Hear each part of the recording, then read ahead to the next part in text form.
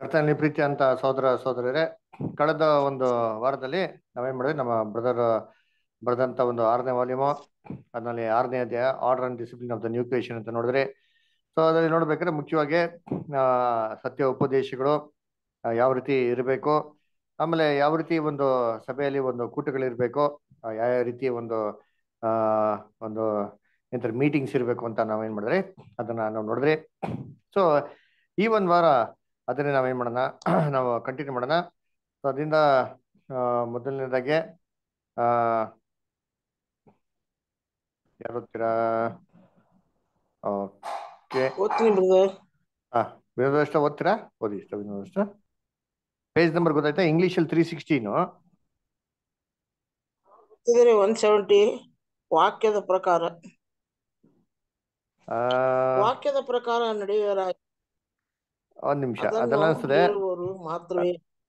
Sister, ಅದೆಲ್ಲ ಅನ್ಸ್ತದೆ. ಒಂದ್ ನಿಮಿಷ ರೀ. ಹೌದ್ರಿ, ಹೌದಾ? ಮಾರ್ಕ್ ಮಾಡ್ಕೊಂಡಿದ್ದೀರಾ? ಒಂದ್ ನಿಮಿಷ ರೀ, ಹಂಗೆ ರೀ, ನಾನು ಕಾರಣ ತೆಗೆದು ನೋಡ್ತೀನಿ. ಏನೇ ಆದರೂ ನಾವು ಕ್ರಿಸ್ತನ ಸಿದ್ಧಾಂತಗಳನ್ನು ಹೌದ್ರಿ ಏನೇ ಆದರೂ ನಾವು ಕ್ರಿಸ್ತನ ಸಿದ್ಧಾಂತಗಳನ್ನು ಮಾನವರ ಸಿದ್ಧಾಂತಗಳನ್ನು ಸ್ಪಷ್ಟವಾಗಿ ಬೇರ್ಪಡಿಸುವುದು ಯುಕ್ತವಾಗಿದೆ. ಕ್ರಿಸ್ತನ ಸಿದ್ಧಾಂತಗಳನ್ನು ಆತನು ಮತ್ತು ಆತನ ಸ್ಫೂರ್ತಿ ಭರಿತ ಅಪೋಸ್ತಲರುಗಳು ಒಡಂಬಡಿಕೆಯಲ್ಲಿ ನಮ್ಮ ಮುಂದೆ ಇಟ್ಟಿದ್ದಾರೆ. ಮಾನವರ ಸಿದ್ಧಾಂತಗಳು ಮಾನವ ನಂಬಿಕೆಯ ಮತ ಧರ್ಮವನ್ನು ಪ್ರತಿನಿಧಿಸಲ್ಪಟ್ಟಿವೆ. ಅವುಗಳಲ್ಲಿ ಹೆಚ್ಚಾದವು ಕರ್ತನ ಸಿದ್ಧಾಂತಗಳಿಗೆ ದಟ್ಟವಾಗಿ ಮತ್ತು ಗಂಭೀರವಾದ ರೀತಿಯಲ್ಲಿ ವ್ಯತ್ಯಾಸಗಳನ್ನು ಹೊಂದಿದೆ.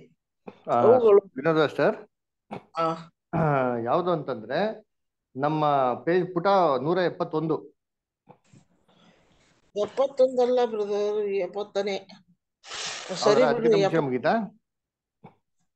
70 ಇಲ್ಲಿಗೆ ಮುಗಿದಿತ್ತು. ಬಯಸುತ್ತೇನೆ ಅಂತ ಹೇಳಿ ನಾವು 170ನೇ. ಓಕೆ, ಅಲ್ಲೇ ಮುಗೀತಾ? ಸರಿ, ಓಕೆ, ಓದಿ, ಪರಲ್ಲ, ತೊಂದರೆ ಇಲ್ಲ. ಹಂಗಾರೆ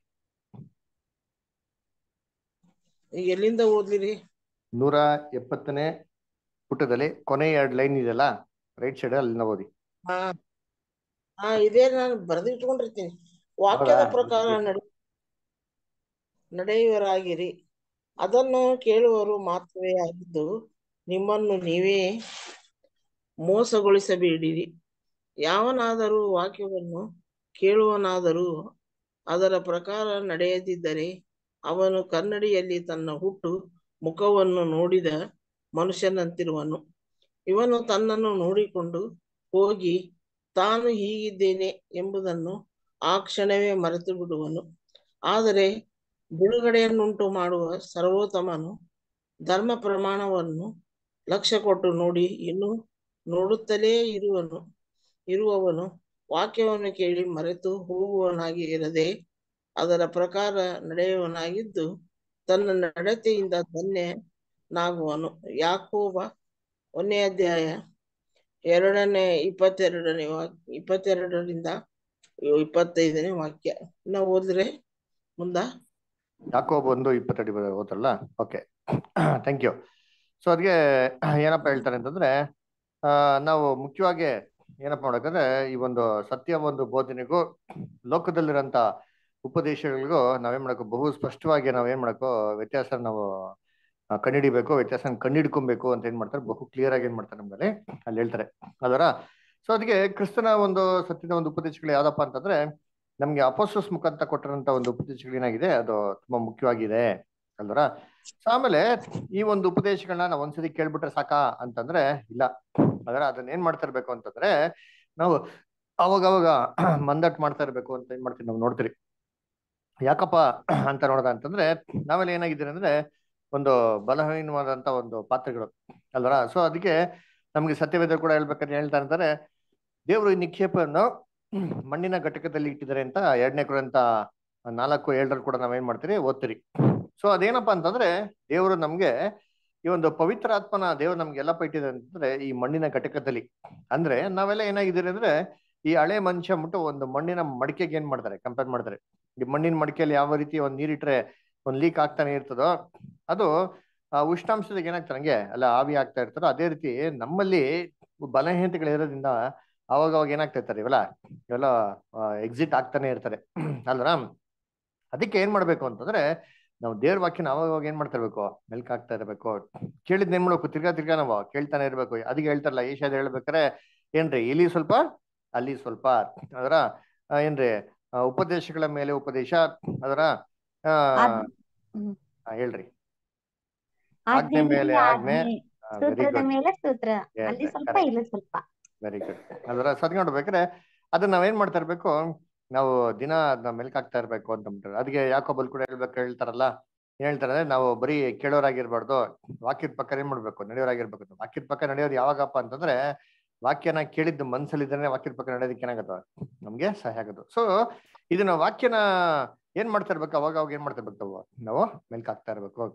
ಅದರ ಸೊ ಅವಾಗೆ ನಮ್ಮ ಮನಸ್ಸು, ನಮ್ಮ ಬುದ್ಧಿ, ಒಂದು ಜ್ಞಾನ ಏನಾಗಿರೋದು, ಒಂದು ಸ್ಥಿರವಾಗಿರೋದು ಅಂತ ನಾವೇನ್ ಮಾಡ್ತೀವಿ ನೋಡ್ತೀರಿ. ಅದರ ಸೊದಗೆ ಈ ಒಂದು ದೇವರ ಒಂದು ಉಪದೇಶಕ್ಕೂ ಅಂದ್ರೆ ಲೌಕಿಕವಾದಂತ ಒಂದು ಸತ್ಯದಲ್ಲಿರುವಂತ ಉಪದೇಶಗಳಿಗೂ ನಾವು ವ್ಯತ್ಯಾಸ ಕಂಡುಹಿಡಿಬೇಕು ಅಂತಂದ್ರೆ ನಾವು ವಾಕ್ಯದಲ್ಲಿ ಏನಾಗಿರ್ಬೇಕು, ನೆಲೆಗೊಂಡವರಾಗಿರ್ಬೇಕು.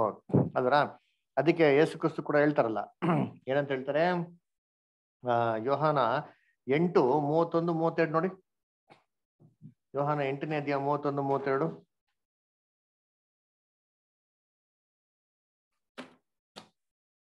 ಯಾರ ಹತ್ರನ ಬೈಬಲ್ ಇಲ್ವಾ?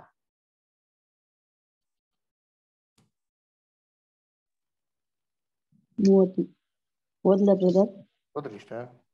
ಆತನಲ್ಲಿ ನಂಬಿಕೆ ಇಟ್ಟವರು ಆಗ ಯೇಸು ತನ್ನನ್ನು ನಂಬದೆ ಯೆಹೂದ್ಯರಿಗೆ, ನೀವು ನನ್ನ ವಾಕ್ಯದಲ್ಲಿ ನೆಲೆಗೊಂಡಿರುವುದಾದರೆ ನಿಜವಾಗಿ ನನ್ನ ಶಿಷ್ಯರಾಗುವುದು ಸತ್ಯವನ್ನು ತಿಳಿದುಕೊಳ್ಳುವಿರಿ. ಸತ್ಯವು ಮತ್ತು ಸತ್ಯವು ನಿಮ್ಮನ್ನು ಬಿಡುಗಡೆ ಮಾಡುವುದು ಎಂದು ಹೇಳಿದನು. Very good. ಅದಕ್ಕೆ ಹೇಳ್ತಾರೆ ಏನ್ರಿ, ನೀವು ನಿಜವಾಗಿ ಏನ್ರಿ ನನ್ನ ವಾಕ್ಯದಲ್ಲಿ ನೆಲೆಗೊಂಡಿರಿದ್ರೆ ಏನಾಗ್ತೀರಾ, ನನ್ನ ಶಿಷ್ಯನಾಗಿರ್ತೀರಾ ಅಂತ ಹೇಳ್ತಾರೆ. ಅಂದ್ರೆ ಕ್ರಿಸ್ತನ ವಾಕ್ಯದಲ್ಲಿ ಏನಾಗಿರ್ಬೇಕು, ನಾವು ನೆಲೆಗೊಂಡರಾಗಿರ್ಬೇಕು. ಅದರ ತಪ್ಪಾದ ದುರುಪದೇಶಗಳಲ್ಲಿ ನೆಲೆಗೊಂಡಿದ್ರೆ ನಾವು ಖಂಡಿತವಾಗೂ ಯಾರ ಶಿಷ್ಯನಾಗೋದಿಕ್ಕೆ ಸಾಧ್ಯ ಇಲ್ಲ, ಕ್ರಿಸ್ತನ ಶಿಷ್ಯನಾಗೋದಿಕ್ಕೆ ಸಾಧ್ಯನೇ ಇಲ್ಲ. ಕ್ರಿಸ್ತನು ಅಂತ ಹೇಳ್ಬೋದು, ಕ್ರಿಸ್ತನ ಅಂದವ್ರೆಲ್ಲರೂ ಏನಾಗೋದಿಕ್ಕಲ್ಲ, ಪರಲೋಕ ರಾಜ್ಯಕ್ಕೆ ಸೇರೋದಿಲ್ಲ ಅಂತಂದ್ಬಿಟ್ಟು ವಾಕ್ಯ ಏನ್ ಮಾಡ್ತಾರೆ, ಬಹು ಸ್ಪಷ್ಟವಾಗಿ ಹೇಳ್ತಾರೆ. ಅದರ ಅಂದ್ರೆ ಸತ್ಯದ ಉಪದೇಶಗಳು ನಾವೇನಾಗಿರ್ಬೇಕು, ಅಲ್ಲಿ ನಾವು ನೆಲೆಗೊಂಡರಾಗಿರ್ಬೇಕು ಅಲ್ವರ. ಮತ್ತೆ ಈ ಸೇತನ ಕುತಂತ್ರಗಳು ಹೆಂಗಪ್ಪ ಜಯಿಸೋದು ಅಂತಂದ್ರೆ, ಈ ವಾಕ್ಯ ನಮ್ಮಲ್ಲಿ ಇದ್ರೆ ನಾವೇನ್ ಮಾಡಕ್ಕಾಗದು, ಇದ್ ನಾವು ಜಯಿಸೋದಿಕ್ ಸಾಧ್ಯ. ನೋಡಿ 1ನೇ ಯೋಹನ 2ನೇ ಅಧ್ಯಾಯ 1ನೇ ಯೋಹನ 2:13.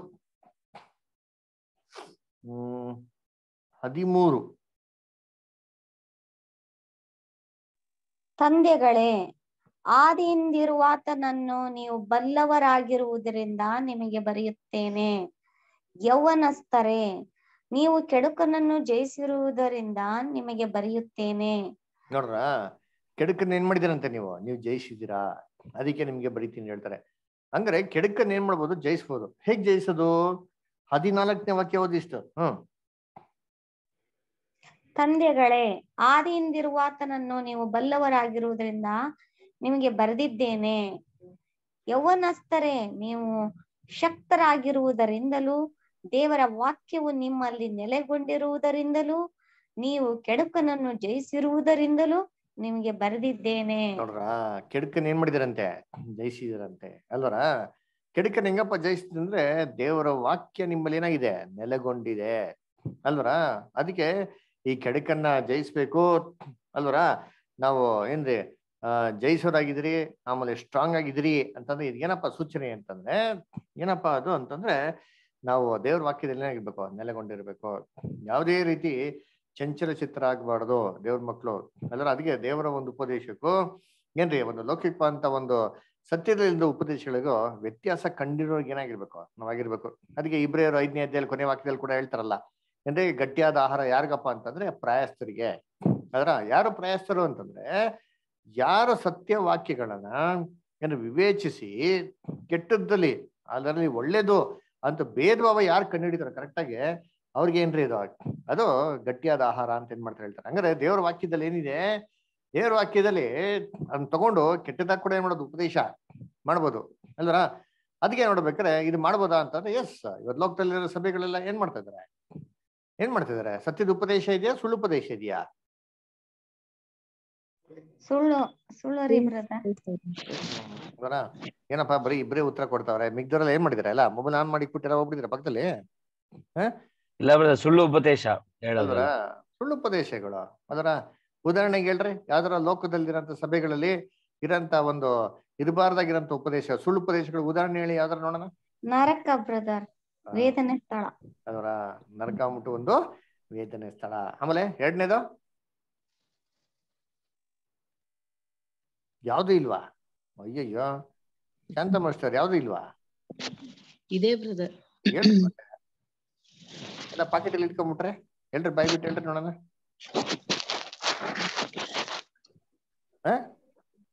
ಆತ್ಮ ಇದೆ ಅಂತ ಹೇಳುದು.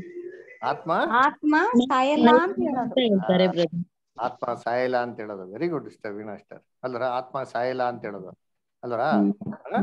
ಸೊ ಅದಕ್ಕೆ ಅದೊಂದು ಪಕ್ಕಾ ಫಾಲ್ಸ್ ಡಾಕ್ಟ್ರಿನ್. ಮನುಷ್ಯ ಸತ್ತ ತಕ್ಷಣ ಅಲ್ಲೋಗ್ಬಿಡ್ತಾನೆ ಇಲ್ಲೋಗ್ಬಿಡ್ತಂತ. ಅಲ್ಲಿ ಇಲ್ಲಿ ಹೋಗಿರೋ ಪಾಪ ಈ ದೇವ್ರು ಯಾಕೆ ಯೇಸು ಕ್ರಿಸ್ತನ್ ಕಟ್ಟಿ ಕಳ್ಸಿರೋರು? ಅಯ್ಯೋ ಕಂದ ನೀ ಇಲ್ಲೇ ಇರಪ್ಪ, ಹಿಂಗ್ರು ಆಡಿ ಬತ್ತವ್ರೆ ಅಲ್ಲಿ ಇಲ್ಲಿ, ನಿನ್ ಟೆನ್ಷನ್ ಆದ್ರೆ ಸುಮ್ಮನೆ ಕೂತ್ಕೊಂತ ಅಂತ ಹೇಳಿರೋದು ಅಲ್ವರ. ಆಮೇಲೆ ಶಾಂತ ಮಾಸ್ಟರ್, ನೀವ್ ಯಾವ್ದಾರು ಒಂದು ಉದಾಹರಣೆ ಹೇಳಿ ನೋಡೋಣ.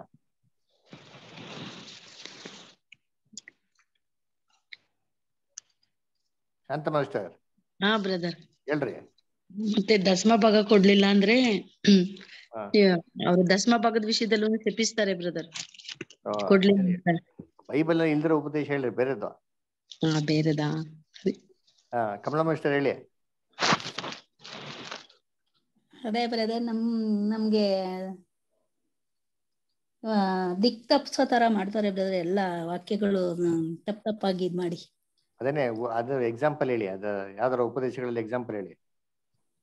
ಉಪದೇಶದಲ್ಲಿ ಅದೇ ಇವಾಗ ಹೆಣ್ಮಕ್ಳು ದೇವರ ಇದ್ರ ಮೇಲೆ ಹತ್ತೋಂಗಿಲ್ಲ, ಪುಲ್ಪಿಟ್ ಮೇಲೆ ಅದು ಹೋಗಿ ಹೆಣ್ಮಕ್ಳು ಕೂಡ ಆರಾಧನೆ ಮಾಡ್ತಾರೆ.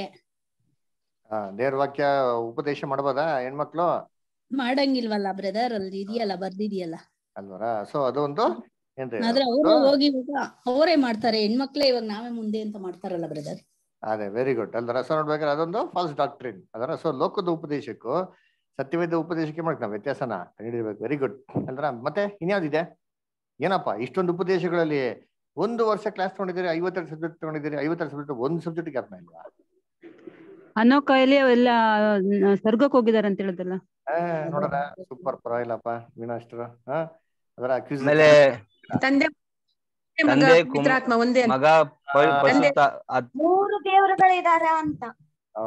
ಪರಲ್ಲ ಇರ್ಲಿ ಬಿಡಿ. ಏನಂತ ನಮ್ಗೆ ಒಬ್ಬರೇ ದೇವ್ರ ಯಾಕೆ 3 ಜನ ಇಟ್ಕೊಂಡ್ರೆ ಯಾರೋ ಒಬ್ರು ಸಹಾಯಕ್ ಬರ್ತಾರೆ ಅಲ್ವಾ? ಒಬ್ರಿಗೆ ಯಾಕೆ ಕಷ್ಟ ಕೊಡೋದ? 3 ಜನ ಇದ್ರೆ ನಮ್ಗೆ ಒಳ್ಳೇದಲ್ವಾ? ಮತ್ತೆ ಶ್ರೀಮಂತ ಮತ್ತೆ ಬಡವನದು ಬಗ್ಗೆ ಅವನು ಲಾಜರ ಅಲ್ಲ, ಶ್ರೀಮಂತಂದು ಬಡವನ್ದು ಹೇಳ್ತಾರಲ್ಲ ಬ್ರದರ್, ಅವನು ಸತ್ತು ನರ್ಕಕ್ಕೆ ಹೋಗ್ತಾನೆ, ಬಡವ ಅಬ್ರಾಹ್ಮನ್ ತೊಡೆ ಮೇಲೆ ಇರ್ತಾನಂತ. ಹೋಗಿಲ್ವನು ಹಂಗ ನರ್ಕಕ್ಕೆ? ನರಕನೇ ಇಲ್ಲ ಬ್ರದರ್, ನರ್ಕನೇ ಇಲ್ಲ. ಇಲ್ಲಪ್ಪ. ಒಂದಿನ ನಾನೇ ಉಲ್ಟಾ ಪ್ರಶ್ನೆಗಳು ಕೇಳ್ತೀನಿ, ನೋಡೋಣ ಯಾರು ಇದಕ್ಕೆ ಕರೆಕ್ಟ್ ಆಗಿ ಉತ್ತರ ಕೊಡ್ತಾರೆ ನೋಡೋಣ. Very good ಅಲ್ವರಾ? ಅದು ದರ್ಶನ ಬ್ರದರ್, ಅದು ಒಂದು ದರ್ಶನ. ಯಾವ ದರ್ಶನ? ಭೋಗ ಪುರುಷ ಭಿಕ್ಷುಗಾರ. ಅದು ಸಾಮ್ಯ. ಏನದು? ಸಾಮ್ಯ. ಸಾಮ್ಯ ಅಲ್ವರ. Very good. ನೋಡಿ ಅಲ್ವರ, ಏನ್ರಿ ತ್ರೈಕತ್ವ ಅಂತ ಹೇಳೋದು, 3 ದೇವರಿದ್ದಾರೆ ಅಂತ ಹೇಳೋದು ಅಲ್ವರ. ಎಂಥ ಅಲ್ವರ. ನೋಡ್ಬೇಕಾರೆ ಏನ್ರಿ ಪವಿತ್ರಾತ್ಮನ ಮನುಷ್ಯ ಅಂತ ಹೇಳೋದು. ಎಲ್ಲಪ್ಪ ಐತೆ ಪವಿತ್ರಾತ್ಮ ಮನುಷ್ಯ ಅಂತ. ಹಂಗಾರೆ ಯೇಸು ಕ್ರಿಸ್ತ ಒಬ್ಬ ಮನುಷ್ಯ ತುಂಬ್ಕೊಂಡ್ಬಿಟ್ರ? ಅಲ್ಲ, ಯೇಸು ಕ್ರಿಸ್ತನೇ ಒಬ್ಬ ಮನುಷ್ಯ ಅಂತೆ, ಅವರಲ್ಲಿ ಇನ್ನೊಬ್ರು ಮನುಷ್ಯ ತುಂಬ್ಕೊಂಡ್ಬಿಟ್ಟು ಇಬ್ರು ಸೇರಿ ಆಟ ಆಡ್ಬಿಟ್ರು ಅಂತ ಹೇಳಕೈತದ? ಎಂತ ಒಂದು ಫುಲಿಶ್ ಆಗಿರೋಂಥ ಕಾಮನ್ ಸೆನ್ಸ್ ಬರಲ್ವಾ?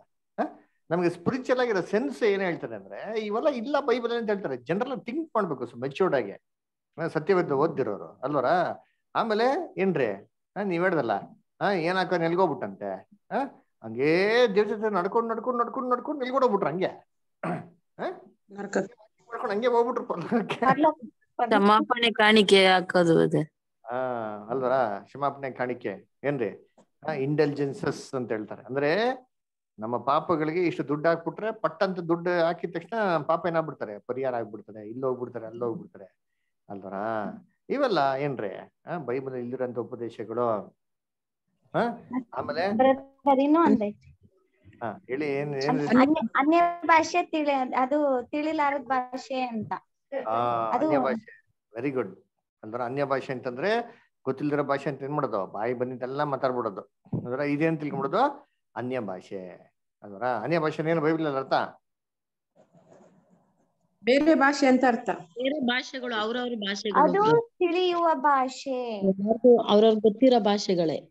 Very good. ಪರವಾಗಿಲ್ಲಪ್ಪ, ಚೆನ್ನಾಗಿ ಉತ್ತರ ಕೊಡ್ತೀರಾ ಅಲ್ವರ. ಏನ್ರಿ, ತಿಳಿಯುವಂತ ಅರ್ಥ ಆಗುವಂತ ಭಾಷೆನೇ ಅಲ್ವರ. ನನಗೆ ಕನ್ನಡ ಅನ್ಯ ಭಾಷೆ ಬ್ರದರ್. ಕಾರ್ತಿಕ್ ಉತ್ತರ ಕನ್ನಡ ಅನ್ಯ ಭಾಷೆ. ನಮ್ಗೆ ಬಂದು ಅವ್ರ ಜೊತೆ ಮಾತಾಡ್ತಾನಂತೆ. ಹೌದಾ? ಮಾತಾಡಲ್ವಾ ದೇವ್ರು? ಬಂದು ಮಾತಾಡ್ತಾನಂತೆ, ರಾತ್ರಿ ಎಲ್ಲಾ ಹೇಳ್ತಾನಂತೆ ಅವನು ಏನೇನ್ ಹೇಳ್ಬೇಕು ಅನ್ನೋದೆಲ್ಲ. ಇವ್ರು ಕೆಲ್ಸ ಆಗ್ಲಿಲ್ಲ ಅಂದ್ರೆ ಕೆಲ್ಸ ಆಗ್ಲಿಲ್ಲ ನಾ ಬಿಟ್ಬಿಡ್ತೀನಿ ಅಂದ್ರ ದೇವ್ರ ತಕ್ಷಣ ಅವ್ರಿಗೆ ಅವ್ರು ಕೇಳಿದ್ದನ್ನು ಕೊಡ್ತಾರಂತ. ಓ, ಹಂಗಾರೆ ದೇವ್ರು ನಮ್ಮ ಹತ್ರ ಮಾತಾಡಲ್ವಾ ಸರ್? ಹಂಗ ಮಾತಾಡೋದಲ್ರಿ, ಅವ್ರ ನಾವು ಮಾತಾಡ. Very good. ಹಂಗೆಲ್ಲ ಮಾತಾಡಲ್ಲ ದೇವ್ರು. ಮತ್ತೆ ಹೆಂಗ್ ಮಾತಾಡ್ತಾರೆ? ವಾಕ್ಯದಲ್ಲಿ ಮಾತಾಡ್ತಾರೆ. Very good. ಯಾವ್ದ್ರ ಮುಖಾಂತರ ಮಾತಾಡ್ತಾರೆ? ಆಲ್ರೆಡಿ ದೇವ್ರು ಹೇಳಿ ಅಂತಷ್ಟು ಹೇಳಿ. ರ್ಯಾಪ್ಚರ್ ಇದೆ, 6 ಬರುತ್ತೆ.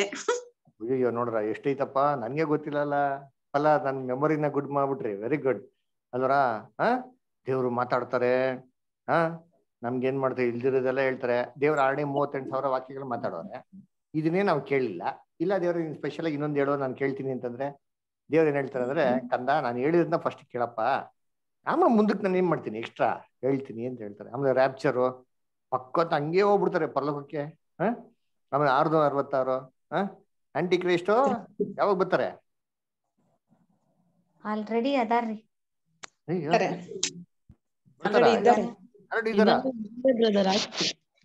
ಬರಲ್ವಾ ಮುಂದಕ್ಕೆ ಅವ್ರ? ಹಂಗಾರೆ ಮುಂದೆ ಬರೋ ದಿನದಲ್ಲಿ ಬರಲ್ವಾ? 7 ವರ್ಷ ಆಳ್ವಿಕೆ ಮಾಡಲ್ಲ ಭೂಲೋಕದಲ್ಲಿ.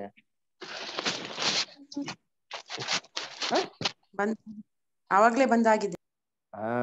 ನೋಡ್ರ, ಅವಾಗ್ಲೇ ಬಂದಾಗಿದೆ. ಅಪೊಸ್ಟ್ಲು ಏನ್ ಜೋಹಾನ್ ಏನ್ ಹೇಳ್ತಾರೆ, ಇದು ಕಡೆಗಾಲ ಅಂತ ತಿಳ್ಕೊಳ್ಳಿ ಮಕ್ಕಳಿರಾ. ಬಹು ಮಂದಿ ಏನಾಗಿದೆ, ಕ್ರಿಸ್ತ ವಿರೋಧಿಗಳು ಇವಾಗ್ಲೇ ಇದ್ದಾರೆ. ನೋಡ್ರ, ಮತ್ತೆ ಹಂಗಾರೆ ಕ್ರಿಸ್ತ ವಿರೋಧಿ ಎಷ್ಟೆಲ್ಲ ಎಕ್ಸಾಂಪಲ್ ಐತಿ ನೋಡ್ರಿ ಅಂತೀನಿ ಅಲ್ವರ. ಆಮೇಲೆ ಏನ್ರಿ ಮುಖ್ಯವಾದ ಇನ್ನೊಂದು ಯಾವ್ದು? ಏಪ್ರಿಲ್ 4ನೇ ತಾರೀಕು ನಾವೆಲ್ಲ ಏನ್ ಮಾಡ್ತೀರಿ? Correct brother. ಪ್ರಭು ರಾತ್ರಿ ಭೋಜನ. ಪ್ರಭು ರಾತ್ರಿ ಏನ್ ಮಾಡ್ಬೇಕು? ಭೋಜನ. ಭೋಜನ ಅಂದ್ರೆ ಯಾವ ಸಮಯದಲ್ಲಿ ತಗೋಬೇಕು? ವಾರ ತಗೊಳ್ಬೇಕು, ಅಲ್ಲಿ ವರ್ಷಕ್ಕೊಂದ್ಸರಿ. ಕರೆಕ್ಟ್. ಅದರ ಅದೇ ಸಭೆಯಲ್ಲಿ ಏನ್ ಮಾಡ್ತಾರೆ? ವಾರ ಏನ್ ಮಾಡ್ತಾರೆ? ಏನೋ ಎನರ್ಜಿ ಡ್ರಿಂಕ್ ಅಂತ ತಗೊಂಡ್ಬಿಟ್ಟಾರೆ. ನಾವು ಕುಡಿದ್ರೆ ಏನಾಗ್ತಾರೆ, ನಮ್ಗೆ ಶಕ್ತಿ ಬರ್ತಾರೆ, ಬಲ ಬರ್ತಾರೆ ಅಂತ. ಇಲ್ಲನೇ ಖಾಲಿ ಬಿದ್ಬಿಡ್ತೀರಿ, ಅನಾರೋಗ್ಯ ಎಲ್ಲ ಹೋಗ್ಬಿಡ್ತೀರಿ. ಎಷ್ಟೋ ಜನ ನಿಮ್ಮಲ್ಲಿ ಮಲ್ಕೊಂಡ್ಬಿಟ್ಟವ್ರೆ ಅಂತ ವಾಕ್ಯ ತಗೊಂಡು ಏನ್ ಮಾಡೋದು? ಓಹ್ ನಮ್ಗೆ ಶಕ್ತಿ ಬೇಕು. ಏನ್ ಸಿರಪ್ಪ, ಟಾನಿಕ, ಏನ್ ಮ್ಯಾಜಿಕ್ ಪೋಷನ್ ಅಂತ ನೋಡ್ಬೇಕ್ರೆ ಸತ್ಯವೇದದಲ್ಲಿ ಏನ್ರಿ ಈ ಬಾದ ನೋಡಿದ್ರಲ್ಲ ಬಿಡದವ್ರು ಎಷ್ಟು ಕ್ಲಿಯರ್ ಆಗಿ ತಗೊಂಡ್ರು. ಅದನ್ನ ಹೆಂಗ್ ತಗೊಬೇಕು, ಏನ್ ಮಾಡ್ಬೇಕು ಅಲ್ಲರ. ಸೊ ಇವೆಲ್ಲ ಡಾಕ್ಟ್ರಿನ್ಸ್ಗಳನ್ನ ಏನ್ರಿ ಒಂದು ಸತಿ ಕೇಳೋದಲ್ಲ, ಮತ್ತೆ ಮತ್ತೆ ಏನ್ ಮಾಡ್ತಾ ಇರ್ಬೇಕು, ಕೇಳ್ತಾ ಇರ್ಬೇಕು. ಇಲ್ಲ ನಮ್ಗೇನಾಗ್ಬಿಡ್ತಾರೆ ಅಂದ್ರೆ, ನಾವ್ ಕೇಳಿದ್ದೆ ನಮ್ಗೆ ಏನಾಗ್ಬಿಡ್ತದೆ ಅವಾಗ, ಈ ಪಾಡಲ ಬಿಡು ಅದು ಇದು 2 ಒಂದೇ ಅಂತ ಏನ್ಬಿಡ್ತೀರಿ, ಬ್ಯಾಬಿಲಾನ್ಗೆ ಸೆಟ್ಲ್ ಆಗ್ಬಿಡ್ತೀರಿ. ಸುಳ್ಳು ಉಪದೇಶಗಳಿಗೆ, ಸುಳ್ಳು ವಾಕ್ಯಗಳಿಗೆ ಕೇಳಿ ಸುಳ್ಳು ಸಭೆಗೆ ಏನ್ಬಿಡ್ತೀವಿ ನಾವು ಸೆಟ್ಲ್ ಆಗ್ಬಿಡ್ತೀರಿ ಅಲ್ವಾ. Good, very good. Okay, next paragraph ಹೋದನ. Next paragraph ಯಾರು ಓದ್ತೀರಾ? ಸುಧಾಷ್ಟು ಓದ್ತೀರಾ?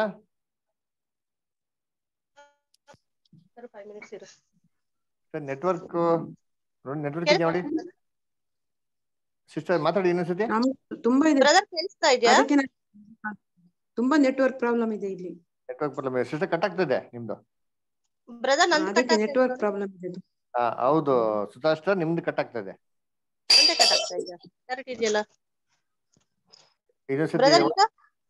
ಓಕೆ, ಇವಾಗ ಬರಲ್ಲ. ಓದಿ ಸ್ಟಾರ್. ಓದ್ಬೋದಾ ಬ್ರದರ್? ಓದಿ ಸ್ಟಾರ್. ನಮ್ಮ ಎರಡನೆಯ ಪ್ರಸ್ತಾಪವನ್ನು ಮೊದಲನೆಯದಂತೆ ಪೂರ್ಣವಾಗಿ ಒಪ್ಪಿಕೊಳ್ಳದಿರಬಹುದು. ಕೇಳಿಸ್ತಾ ಇದೆಯಾ ಬ್ರದರ್? ಎಸ್, ಕಂಟಿನ್ಯೂ ಮಾಡಿ ಸ್ಟಾರ್. ಇದು ಹಲವಾರು ಆಲೋಚನೆಗೆ ತಕ್ಕಂತೆ ಇದೆ. ಎಲ್ಲರದ್ದು ಅಲ್ಲವಾದರೂ ಸತ್ಯವನ್ನು ಸ್ಪಷ್ಟವಾಗಿ, ಸುಲಿತವಾಗಿಯೂ ನಿಕೃಷ್ಟವಾಗಿ ವ್ಯಕ್ತಪಡಿಸುವವರು ಮಾತ್ರವೇ ಇದನ್ನು ವ್ಯಕ್ತಪಡಿಸಲು ಸಾಧ್ಯ. ಇತರರು ಮೌನವಾಗಿದ್ದು ಆಲಿಸಲಿ, ಇದನ್ನು ಕಲಿತುಕೊಳ್ಳಬೇಕು. ಈ ಆಲೋಚನೆಯು ಅನೇಕ ವಿಧದಲ್ಲಿ ಸರಿಯಾಗಿದೆ. ಆದೇಶಗಳನ್ನು ನೀಡಲು ಸಮರ್ಥರಾದವರು ದೇವರ ಯೋಜನೆಗಳನ್ನು ಸರಿಯಾಗಿ ಗ್ರಹಿಸಿಕೊಳ್ಳಲಾರದವರು. ಬೋಧಿಸಬೇಕೆಂಬುದು ನಮ್ಮ ಸಲಹೆಯಲ್ಲ, ಆದರೆ ಇಂಥವರನ್ನು ಹಿರಿಯರ ವಿಷಯದಲ್ಲಿದ್ದಂತೆ ಬೋಧಿಸುವಂತೆ ಮಾಡುವಲ್ಲಿ ಮತ್ತು ಅವರ ಪ್ರಶ್ನೆಗಳನ್ನು ಅಥವಾ ಸಂಖ್ಯೆಗಳನ್ನು ಮತ್ತು ಅಭಿಪ್ರಾಯಗಳನ್ನು ಸಭೆಯ ಸಮೂಹದ ಚಿತ್ತವೃತ್ತಿಗನುಸಾರವಾಗಿ ಎತ್ತಿ ಹಿಡಿಯುವುದಿಲ್ಲವೆಂಬುದು ತಿಳುವಳಿಕೆಯಿಂದ. ಎಲ್ಲಾ ನೂತನ ಸೃಷ್ಟಿಗಳು ಒಂದೆಡೆ ಕೂಡಿಕೊಂಡು ತಮ್ಮ ಅಭಿಪ್ರಾಯಗಳನ್ನು ವ್ಯಕ್ತಪಡಿಸುವುದರಲ್ಲಿ ಅಥವಾ ಪ್ರಶ್ನೆ ಕೇಳುವುದರಲ್ಲಿ ಬಹಳಷ್ಟು ವ್ಯತ್ಯಾಸ ಉಂಟು.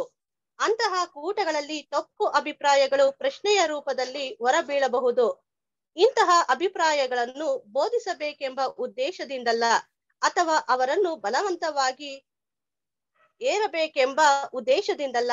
ಅಂದರೆ ಅವುಗಳ ಟೀಕೆಯು ಅಗತ್ಯವಿದ್ದಲ್ಲಿ ಅವುಗಳನ್ನು ಟೀಕಿಸಲು ಅಥವಾ ಪ್ರಶಂಸಾರ್ಥಕವಾಗಿ ಅದನ್ನು ಪ್ರಶಂಸಿಸುವ ದೃಷ್ಟಿಯಿಂದ ಸತ್ಯದಲ್ಲಿ ಮುಂದುವರೆಯುವುದವರ ಮತ್ತು ತಮ್ಮ ವಿಶ್ವಾಸದ ಬಗ್ಗೆ ದೇವರ ವಾಕ್ಯದ ಕಾರಣಗಳನ್ನು ನೀಡಲು ಹಾಗೂ ದೇವರ ಮಾರ್ಗಗಳನ್ನು ಸಮರ್ಪಕವಾಗಿ ತೋರಿಸಲು ಶಕ್ತರಾಗುವರ ಮುಂದೆ ಮಾತ್ರವೇ ಇಂತಹ ಅವಕಾಶಗಳನ್ನು ನೀಡಬಹುದು. ಇಂತಹ ಕ್ರಮಗಳಿಂದ ದೊರೆಯುವ ಅನುಕೂಲಗಳೇನು ಎಂದು ಪ್ರಶ್ನಿಸುವಲ್ಲಿ ಅನುಕೂಲತೆಗಳು ನಿರೂಪಿಸಲ್ಪಟ್ಟಿರುವುದನ್ನು ಆಗಾಗ್ಗೆ ನಾವು ನೋಡುತ್ತಿದ್ದೇವೆ ಎಂಬ ಉತ್ತರವನ್ನು ಕೊಡುತ್ತೇವೆ. ಕೆಲವೊಮ್ಮೆ ಇಂತಹ ವಿಷಯಗಳನ್ನು ಸರಳವಾದ ಮತ್ತು ನೇರವಾದ ರೀತಿಯಲ್ಲಿ ಹೇಳುವುದು ಸುಲಭವಲ್ಲ. ನಿಜವಾಗಿ ಹೇಳುವುದಾದರೆ ಸಾಧ್ಯವಿಲ್ಲ. ಅದೇ ಉದಾಹರಣೆಯಿಂದ ಎಲ್ಲರಿಗೂ ಅವರು ಎಷ್ಟು ಪ್ರಾಮಾಣಿಕರಾಗಿದ್ದರೂ ಇಂತಹ ವಿಷಯಗಳನ್ನು ಸಮಾನವಾದ ಸ್ಪಷ್ಟ ಪ್ರಮಾಣದಲ್ಲಿ ಗ್ರಹಿಸಿಕೊಳ್ಳಲು ಸಾಧ್ಯವಿಲ್ಲ. ಆದುದರಿಂದ ಕರ್ತನ ಸಾಮ್ಯಗಳಲ್ಲಿ ವಿಷಾದಗೊಳಿಸಿರುವಂತೆ ಅದೇ ಸತ್ಯದ ವಿವಿಧ ರೀತಿಯ ಪ್ರಸ್ತುತಿ ಮತ್ತು ಹೇಳುವ ವಿವಿಧ ಪ್ರಶಂಸೆಗಳು ಹೆಚ್ಚು ಪೂರ್ಣವಾದ ಮತ್ತು ಸಾಮ್ಯರಸವಾದ ಸಮಗ್ರ ದೃಷ್ಟಿಕೋನಗಳನ್ನು ಒದಗಿಸುತ್ತೇವೆ. ಹೀಗಿದ್ದರೂ ನಾವು ದೊಡ್ಡ ತಪ್ಪಿನ ಮತ್ತು ಅಡ್ಡಾದಿಡ್ಡಿಯಾಗಿ ಹೇಳಿಕೆಗಳನ್ನು, ಅಸ್ವಸ್ಥವಾದ ಮತ್ತು ತರ್ಕಬದ್ಧವಾದ ಹೇಳಿಕೆಗಳು ವಿಫಲಗೊಂಡಿರುವ ಕೆಲವರ ಮನಸ್ಸಿನಲ್ಲಿ ಪ್ರಶಂಸಿಸಿ ಹೇಳುವವರ ಅಯೋಗ್ಯತೆಯು ಯಾವುದು ಒಂದು ರೀತಿಯಲ್ಲಿ ಹೇಳುವವರ ಕೆಳಮಟ್ಟದ ವಿವೇಚನೆ ಮತ್ತು ನಿರ್ಣಯಗಳಿಗೆ ಒದಿಕೆಯಾಗಿ ಬಿಡುತ್ತೇವೆ. ಸುವಾರ್ತೆಯು ಸಾರಲ್ಪಟ್ಟು ಹಸಿದವರ ಹೃದಯಗಳಲ್ಲಿ ವಾಸಸ್ಥಳವನ್ನು ಕಂಡುಕೊಳ್ಳುವುದರಾಗಲಿ ನಾವು ಸಂತೋಷಿಸಬೇಕು. ಅದು ಯಾವುದೇ ಸಾಧನ ಮಾರ್ಗವಾಗಿರಬಹುದು. ಅಪೊಸ್ತಲನು ವಿವರಿಸುವಂತೆ ಕೆಲವರು ಹೊಟ್ಟೆಕಿಚ್ಚುಪಟ್ಟು ಭೇದ ಹುಟ್ಟಿಸಬೇಕೆಂಬ ಭಾವನೆಯಿಂದ ಕ್ರಿಸ್ತನನ್ನು ಪ್ರಚುರಪಡಿಸುತ್ತಾರೆ. ಫಿಲಿಪಿಯರು 1:15 ಆದ್ದರಿಂದ ಯಾರಾದರೂ ಕ್ರಿಸ್ತನ ಸರಿಯಾದ ತಿಳುವಳಿಕೆಗೆ ಬರುವುದಾದರೆ ಮಾತ್ರ ನಾವು ಸಂತೋಷಿಸಬಹುದು.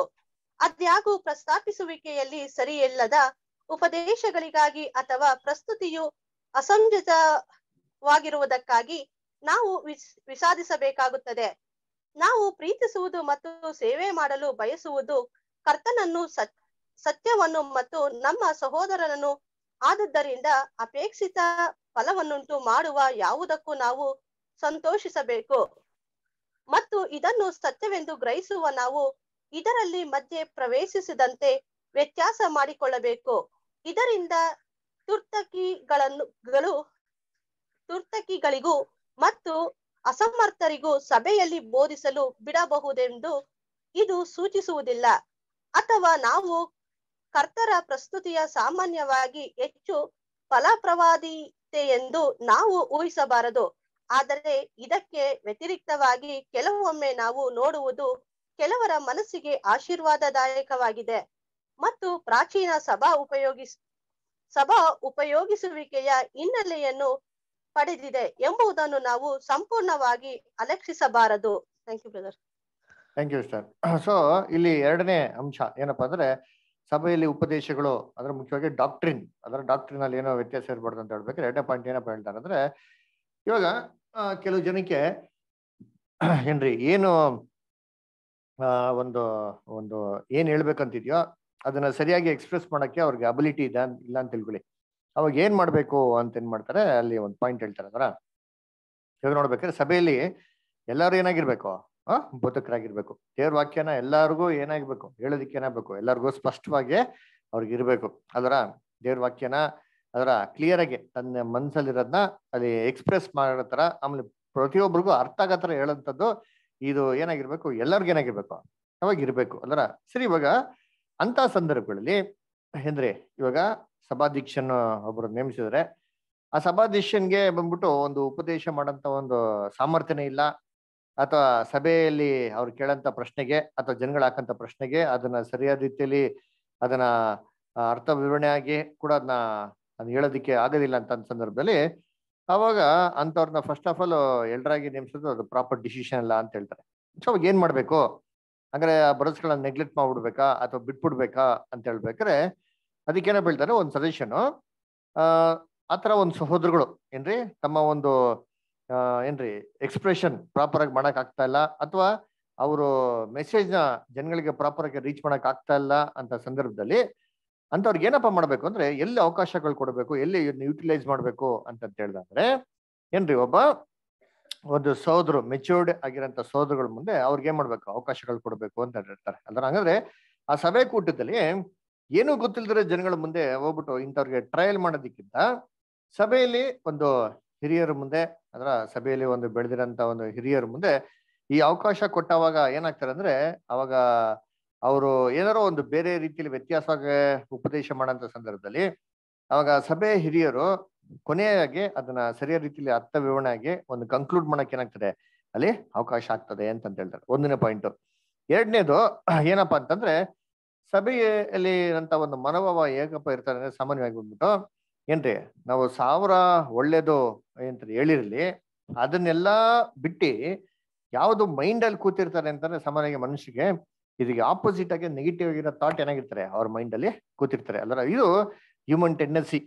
ಅದರ ಸೊ ಅದಕ್ಕೆ ನೋಡ್ಬೇಕಾದ್ರೆ ಇದನ್ನ ನೆಗೆಟಿವ್ ಆಗಿ ಥಾಟ್ಸ್ ಬರ್ದ ರೀತಿಲಿ ಇದನ್ನ ಪ್ರಾಪರ್ ಆಗಿ ಏನ್ರಿ ಹ್ಯಾಂಡಲ್ ಮಾಡೋಂಥ ರೀತಿಲಿ ಏನಾಗಿರ್ಬೇಕು, ಅಲ್ಲಿ ಇರ್ಬೇಕು ಅಂತ ಏನ್ ಮಾಡ್ತಾರೆ ಅಲ್ಲಿ ನೋಡ್ತೀರಿ. ಅದರ ಸೊ ಅದಕ್ಕೆ ಸಭೆಯವರು ಇದನ್ನ ಈ ತರ ಸಿಚುವೇಶನ್ಗಳನ್ನ ಹೇಗೆ ಯಾವ ದೃಷ್ಟಿಯಲ್ಲಿ ನೋಡ್ಬೇಕು ಅಂತಂದ್ರೆ ಏನ್ರಿ, ಅಲ್ಲಿ ಸಹೋದರಗಳು ಹೊಸೊಬ್ರು ಅಥವಾ ಒಂದು ಏನ್ರಿ ವಾಕ್ಯನ ಹೇಳಂತ ಸಂದರ್ಭದಲ್ಲಿ ಅವ್ರಿಗೆ ಎಂಕರೇಜ್ ಮಾಡೋ ತರ ಏನಾಗಿರ್ಬೇಕು, ಅಲ್ಲಿ ಇರ್ಬೇಕು. ಅವ್ರಿಗೆ ಪ್ರೋತ್ಸಾಹ ಪಡಿಸ್ತಾ ಏನ್ ಮಾಡ್ಬೇಕು, ಅವ್ರಿಗೆ ಎಂಕರೇಜ್ ಮಾಡ್ಬೇಕು ಅಂತ ಏನ್ ಮಾಡ್ತಾರೆ ಅಲ್ಲಿ ಹೇಳ್ತಾರೆ. ಅಲ್ವರ ಸೊ ಸತ್ಯ ಇಂಪಾರ್ಟೆಂಟು, ಆದ್ರೆ ಹೊಸ ಸಹೋದರಗಳಿಗೆ ಏನ್ರಿ ಅವ್ರ ಮುಖಾಂತರ ಏನೋ ವ್ಯತ್ಯಾಸ ಒಂದು ಬಂದಿರೋಂಥ ಸಂದರ್ಭದಲ್ಲಿ ಆ ವ್ಯತ್ಯಾಸನೇ ಮಾಡ್ಬೇಕು, ಅಲ್ಲೇ ಕ್ಲಿಯರ್ ಕಟ್ಗೆ ಕ್ಲಾರಿಫೈ ಮಾಡ್ಬೇಕು ಅಂತ ಏನ್ ಮಾಡ್ತಾರೆ ಅಲ್ಲಿ ಹೇಳ್ತಾರೆ. ಅದೇ ರೀತಿ ಎಂತ ಹೊಸ ಸಹೋದರಗಳಿಗೆ ಒಂದು ಸಹೋದರ ಒಂದು ಮೆಚೂರಿಟಿ ಆಗಿರೋಂಥ ಹಿರಿಯರುಗಳ ಮುಂದೆ ಅವ್ರಿಗೆ ಏನ್ ಮಾಡ್ಬೇಕು, ಅವಕಾಶಗಳು ಕೊಟ್ಟಾಗ ಏನ್ರಿ ಸರಿಯಾದ ರೀತಿ ಉಪದೇಶ ಮಾಡಕ್ ಕೂಡ ಏನಾಗ್ತಾರಲ್ಲಿ ಅನುಕೂಲ ಆಗ್ತಾರೆ ಅಂತ ನೋಡ್ತಾರೆ. ಅದಕ್ಕೆ ನಾವು ನೆಕ್ಸ್ಟ್ ಪಾಯಿಂಟ್ ನೋಡೋಣ. ಥರ್ಡ್ ಪಾಯಿಂಟ್, ಅಮೃತ ಸಿಸ್ಟರ್ ಓದ್ಬೋದಾ? ಓದ್ತೀನಿ ಬ್ರದರ್.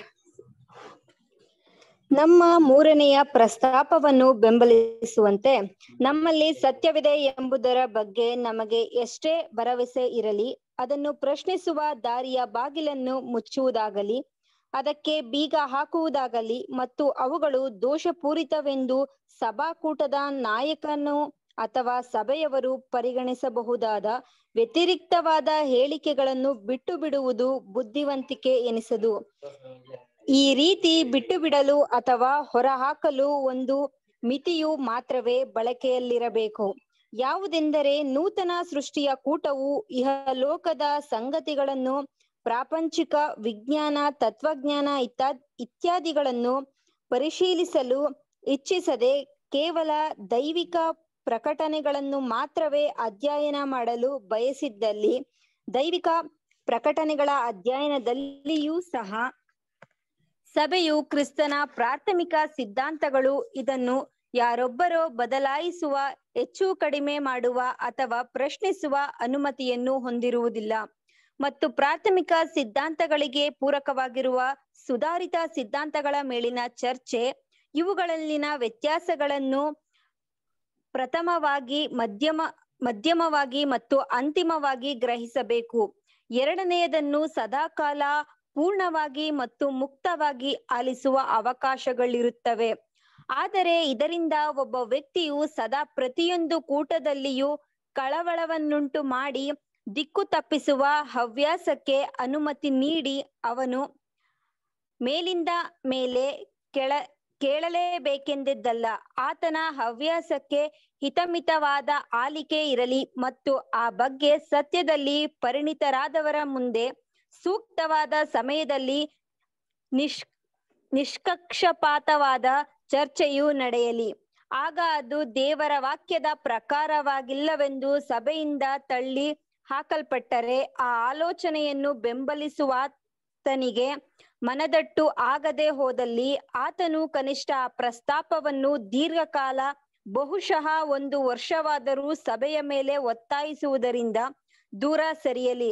ನಂತರ ಆತನು ಯಾವುದೇ ಔಚಿತ್ಯವಿಲ್ಲದೆ ಮತ್ತೊಂದು ವಿಚಾರಣೆಗೆ ಕೋರಿಕೊಳ್ಳಬಹುದು. ಆದರೆ ಸಭೆಯು ಇದರ ವಿಚಾರಣೆಯ ಮತ್ತು ಪುನರ್ ಪರಿಶೀಲನೆಯ ಅರ್ಹತೆ ಅಥವಾ ಅನರ್ಹತೆಯನ್ನು ಆಲೋಚಿಸಿ ಈ ಕೋರಿಕೆಯನ್ನು ಮನ್ನಿಸಬಹುದು ಅಥವಾ ಮನ್ನಿಸದಿರಬಹುದು. Thank you brother. Okay, thank you. So ಅದಕ್ಕೆ ನೋಡ್ಬೇಕಾದ್ರೆ 3ನೇ ಪಾಯಿಂಟ್ ಅಂತಾರೆ ಉಪದೇಶಗಳಲ್ಲಿ ಏನಪ್ಪ ಹೇಳ್ತಾರೆ ಅಂದ್ರೆ, ನಮ್ಗೆ ಎಷ್ಟೇ ಸತ್ಯ ಗೊತ್ತಿರಲಿ, ಎಷ್ಟೇ ಸತ್ಯ ನಾವು ದೃಢವಾಗಿರ್ಲಿ, ನಾವು ಏನಪ್ಪ ಮಾಡ್ಬೇಕಂದ್ರೆ ಬೇರೆ ಯಾವ್ದಾರ ಒಂದು ವಿಚಾರನ ಡಿಸ್ಕಷನ್ ಮಾಡೋದಕ್ಕೆ ಯಾವತ್ತು ನಾವು ಏನಂತಾರೆ ಡೋರ್ ಕ್ಲೋಸ್ ಮಾಡ್ಬಾರ್ದು. Always the door should be open ಅಂತ ಹೇಳ್ತಾರೆ ಅದರ. ಸರಿ, ಹಂಗಾರೆ ಏನು ಡಿಸ್ಕಷನ್ ಮಾಡೋದಕ್ಕೆ ಯಾವತ್ತು ನಮ್ಮ ಏನಂತಾರೆ ಯಾವತ್ತು ನಾವು ಓಪನ್ ಆಗಿರ್ಬೇಕು, ಇದನ್ನ ವೆಲ್ಕಮ್ ಮಾಡ್ಬೇಕು ಅನ್ನೋ ಏನರ್ಥ ಅಂತಂದ್ರೆ, ಲೋಕದಲ್ಲಿರೋಂಥ ಸಬ್ಜೆಕ್ಟ್ಗಳನ್ನ ಡಿಸ್ಕಷನ್ ಮಾಡಕ್ ಓಪನ್ ಆಗಿರ್ಬೇಕಾ ಅಂದ್ರೆ ಹಿಸ್ಟ್ರಿ, ಸೈನ್ಸು, ಫಿಲಾಸಫಿ ಅಲ್ವರ, ಅಥವಾ ಸತ್ಯವೇದ ಇಲ್ದಿರೋಂಥ ವಿಚಾರಗಳನ್ನ ಡಿಸ್ಕಷನ್ ಮಾಡೋದಕ್ಕೆ ಅಲ್ಲ. ಸತ್ಯವೇದ ಇರೋಂಥ ವಿಚಾರಗಳನ್ನ ಡಿಸ್ಕಸ್ ಮಾಡಕ್ಕೆ ಯಾವತ್ತು ಏನಾಗಿರ್ಬೇಕು, ನಾವು ವೆಲ್ಕಮ್ ಮಾಡೋರಾಗಿರ್ಬೇಕು ಅಂತ ಹೇಳ್ತಾರೆ. ಅದನ್ನ ಯಾವುದೇ ಕಾರಣಕ್ಕೂ ಸಭಾಧ್ಯಕ್ಷನೋ ಸಭೆಯಲ್ಲಿ ಮಾಡೋದು ಡಿಸ್ಕರೇಜ್ ಮಾಡಕ್ ಹೋಗ್ಬಾರ್ದು. ಇವಾಗ ಯಾರಿಗಾರ ಒಂದು ಪಾಯಿಂಟ್ ಇದೆ, ಅದನ್ನ ಪ್ರೆಸೆಂಟ್ ಮಾಡೋದಕ್ಕೆ ಅಥವಾ ಹೇಳೋದಿಕ್ಕೆ ಅಂತೇನೋ ಇತ್ತು ಅಂದ್ರೆ ಅವ್ರಿಗೆ ಹೇಳೋದಿಕ್ಕೆ ಏನ್ ಮಾಡ್ಬೇಕು, ಅವಕಾಶನ ಕೊಡ್ಬೇಕು. ಆದರೆ ಆ ಹೇಳೋಂಥ ಅಂಶ ಮುಖ್ಯವಾಗಿ ಏನಾಗಿರ್ಬೇಕು ಅಂತಂದ್ರೆ, ನಮ್ಮ ಫೌಂಡೇಶನ್ ಡಾಕ್ಟ್ರಿಗೆ ಯಾವುದೇ ರೀತಿ ಧಗ್ಗೆ ತರ ರೀತಿಲಿ ಇರಬಾರ್ದು. ಉದಾಹರಣೆಗೆ ಇವಾಗ ಯಾರೋ ಒಬ್ರು ಏನ್ರಿ ಯೇಸು ಕ್ರಿಸ್ತನ ಇಡೀ ಲೋಕಕ್ಕೆ ರಕ್ಷಕ ಅಂತ ವಿಚಾರದಲ್ಲಿ ನನಗೆ ಸಂದೇಹ ಇದೆ, ಅದನ್ನ ಸಭೆಯ ಮುಂದೆ ಎಲ್ಲರಿಗೂ ಪ್ರೆಸೆಂಟ್ ಮಾಡ್ತೀನಿ ಅಂತಂತ ಹೇಳ್ಬೇಕ್ರೆ ಇದಕ್ಕೆ ಸಭಾಧ್ಯಕ್ಷನ ಅವಕಾಶ ಕೊಡಕ್ ಆಗ್ತದಾ ಅಂತಂದ್ರೆ ಖಂಡಿತವಾಗೇನ್ರಿ ಆಗೋದಿಲ್ಲ. ಯಾಕೆ ಆಗೋದಿಲ್ಲ, ಯಾಕೆ ಮಾಡ್ಬಾರ್ದು ಅಂತ ನೋಡ್ದ ಅಂದ್ರೆ, ಇದು ನಮ್ಮ foundation doctrine. Ransom, Yesu Kristu ransom ಕೊಟ್ಟಿರೋದು ನಮಗ್ ಮಾತ್ರ ಅಲ್ಲ, ಇಡೀ ಜಗತ್ತಿಗೆ ಅಂತ ಬೈಬಲ್ ಸ್ಪಷ್ಟವಾಗಿ ಏನಾಗಿದೆ ವಾಕ್ಯ ಇದೆ ಅಂದ್ರ ಅದು ಈ ಡಾಕ್ಟ್ರಿನ್, ಇದು ಫೌಂಡೇಶನ್ ಡಾಕ್ಟ್ರಿನ್. ಈ ಡಾಕ್ಟ್ರಿನ್ ಯಾವುದೇ ಒಂದು ಆಲೋಚನೆ ಇರಲಿ, ಯಾವುದೇ ಒಂದು ವಿಚಾರ ತಗೊಂಡು ನಾವು ಅಲಗಳಿಸೋದಕ್ಕೆ ಆಗೋದಿಲ್ಲ. ಅಂದ್ರೆ ಇದನ್ನ ಸುಳ್ಳು ಅಂತ ಹೇಳೋದಕ್ಕೆ ಸಾಧ್ಯ ಇಲ್ಲ, ಇದು ಅಲ್ವೇ ಅಲ್ಲ ಅಂತ ಹೇಳೋದಕ್ಕೆ ಸಾಧ್ಯ ಇಲ್ಲ. ಹಂಗಿರ್ಬೇಕಾದ್ರೆ ಇಂಥ ಅವಕಾಶಗಳು ಕೊಡೋದಕ್ಕೆ ನಮ್ಗೇನಿಲ್ಲ, ಅದು ಖಂಡಿತವಾಗೂ ಸೂಕ್ತವಾದದ್ದಲ್ಲ. ಅದೇ ತರ ತ್ರೈಕತ್ವ, ಇವ ನೀವು ಹೇಳಿದಲ್ಲ ಅನ್ಯ ಭಾಷೆಗಳು, ಅದರ ಪ್ರಭು ರಾತ್ರಿ ಭೋಜನ, ಇವೆಲ್ಲ ಅನುಮತಿ ಕೊಡಕ್ಕೇನಿಲ್ಲ, ಖಂಡಿತವಾಗೇನ್ರಿ ಅವೆಲ್ಲ ರೀಸನಬಲ್ಲೇ ಅಲ್ಲ ಅಲ್ವರ.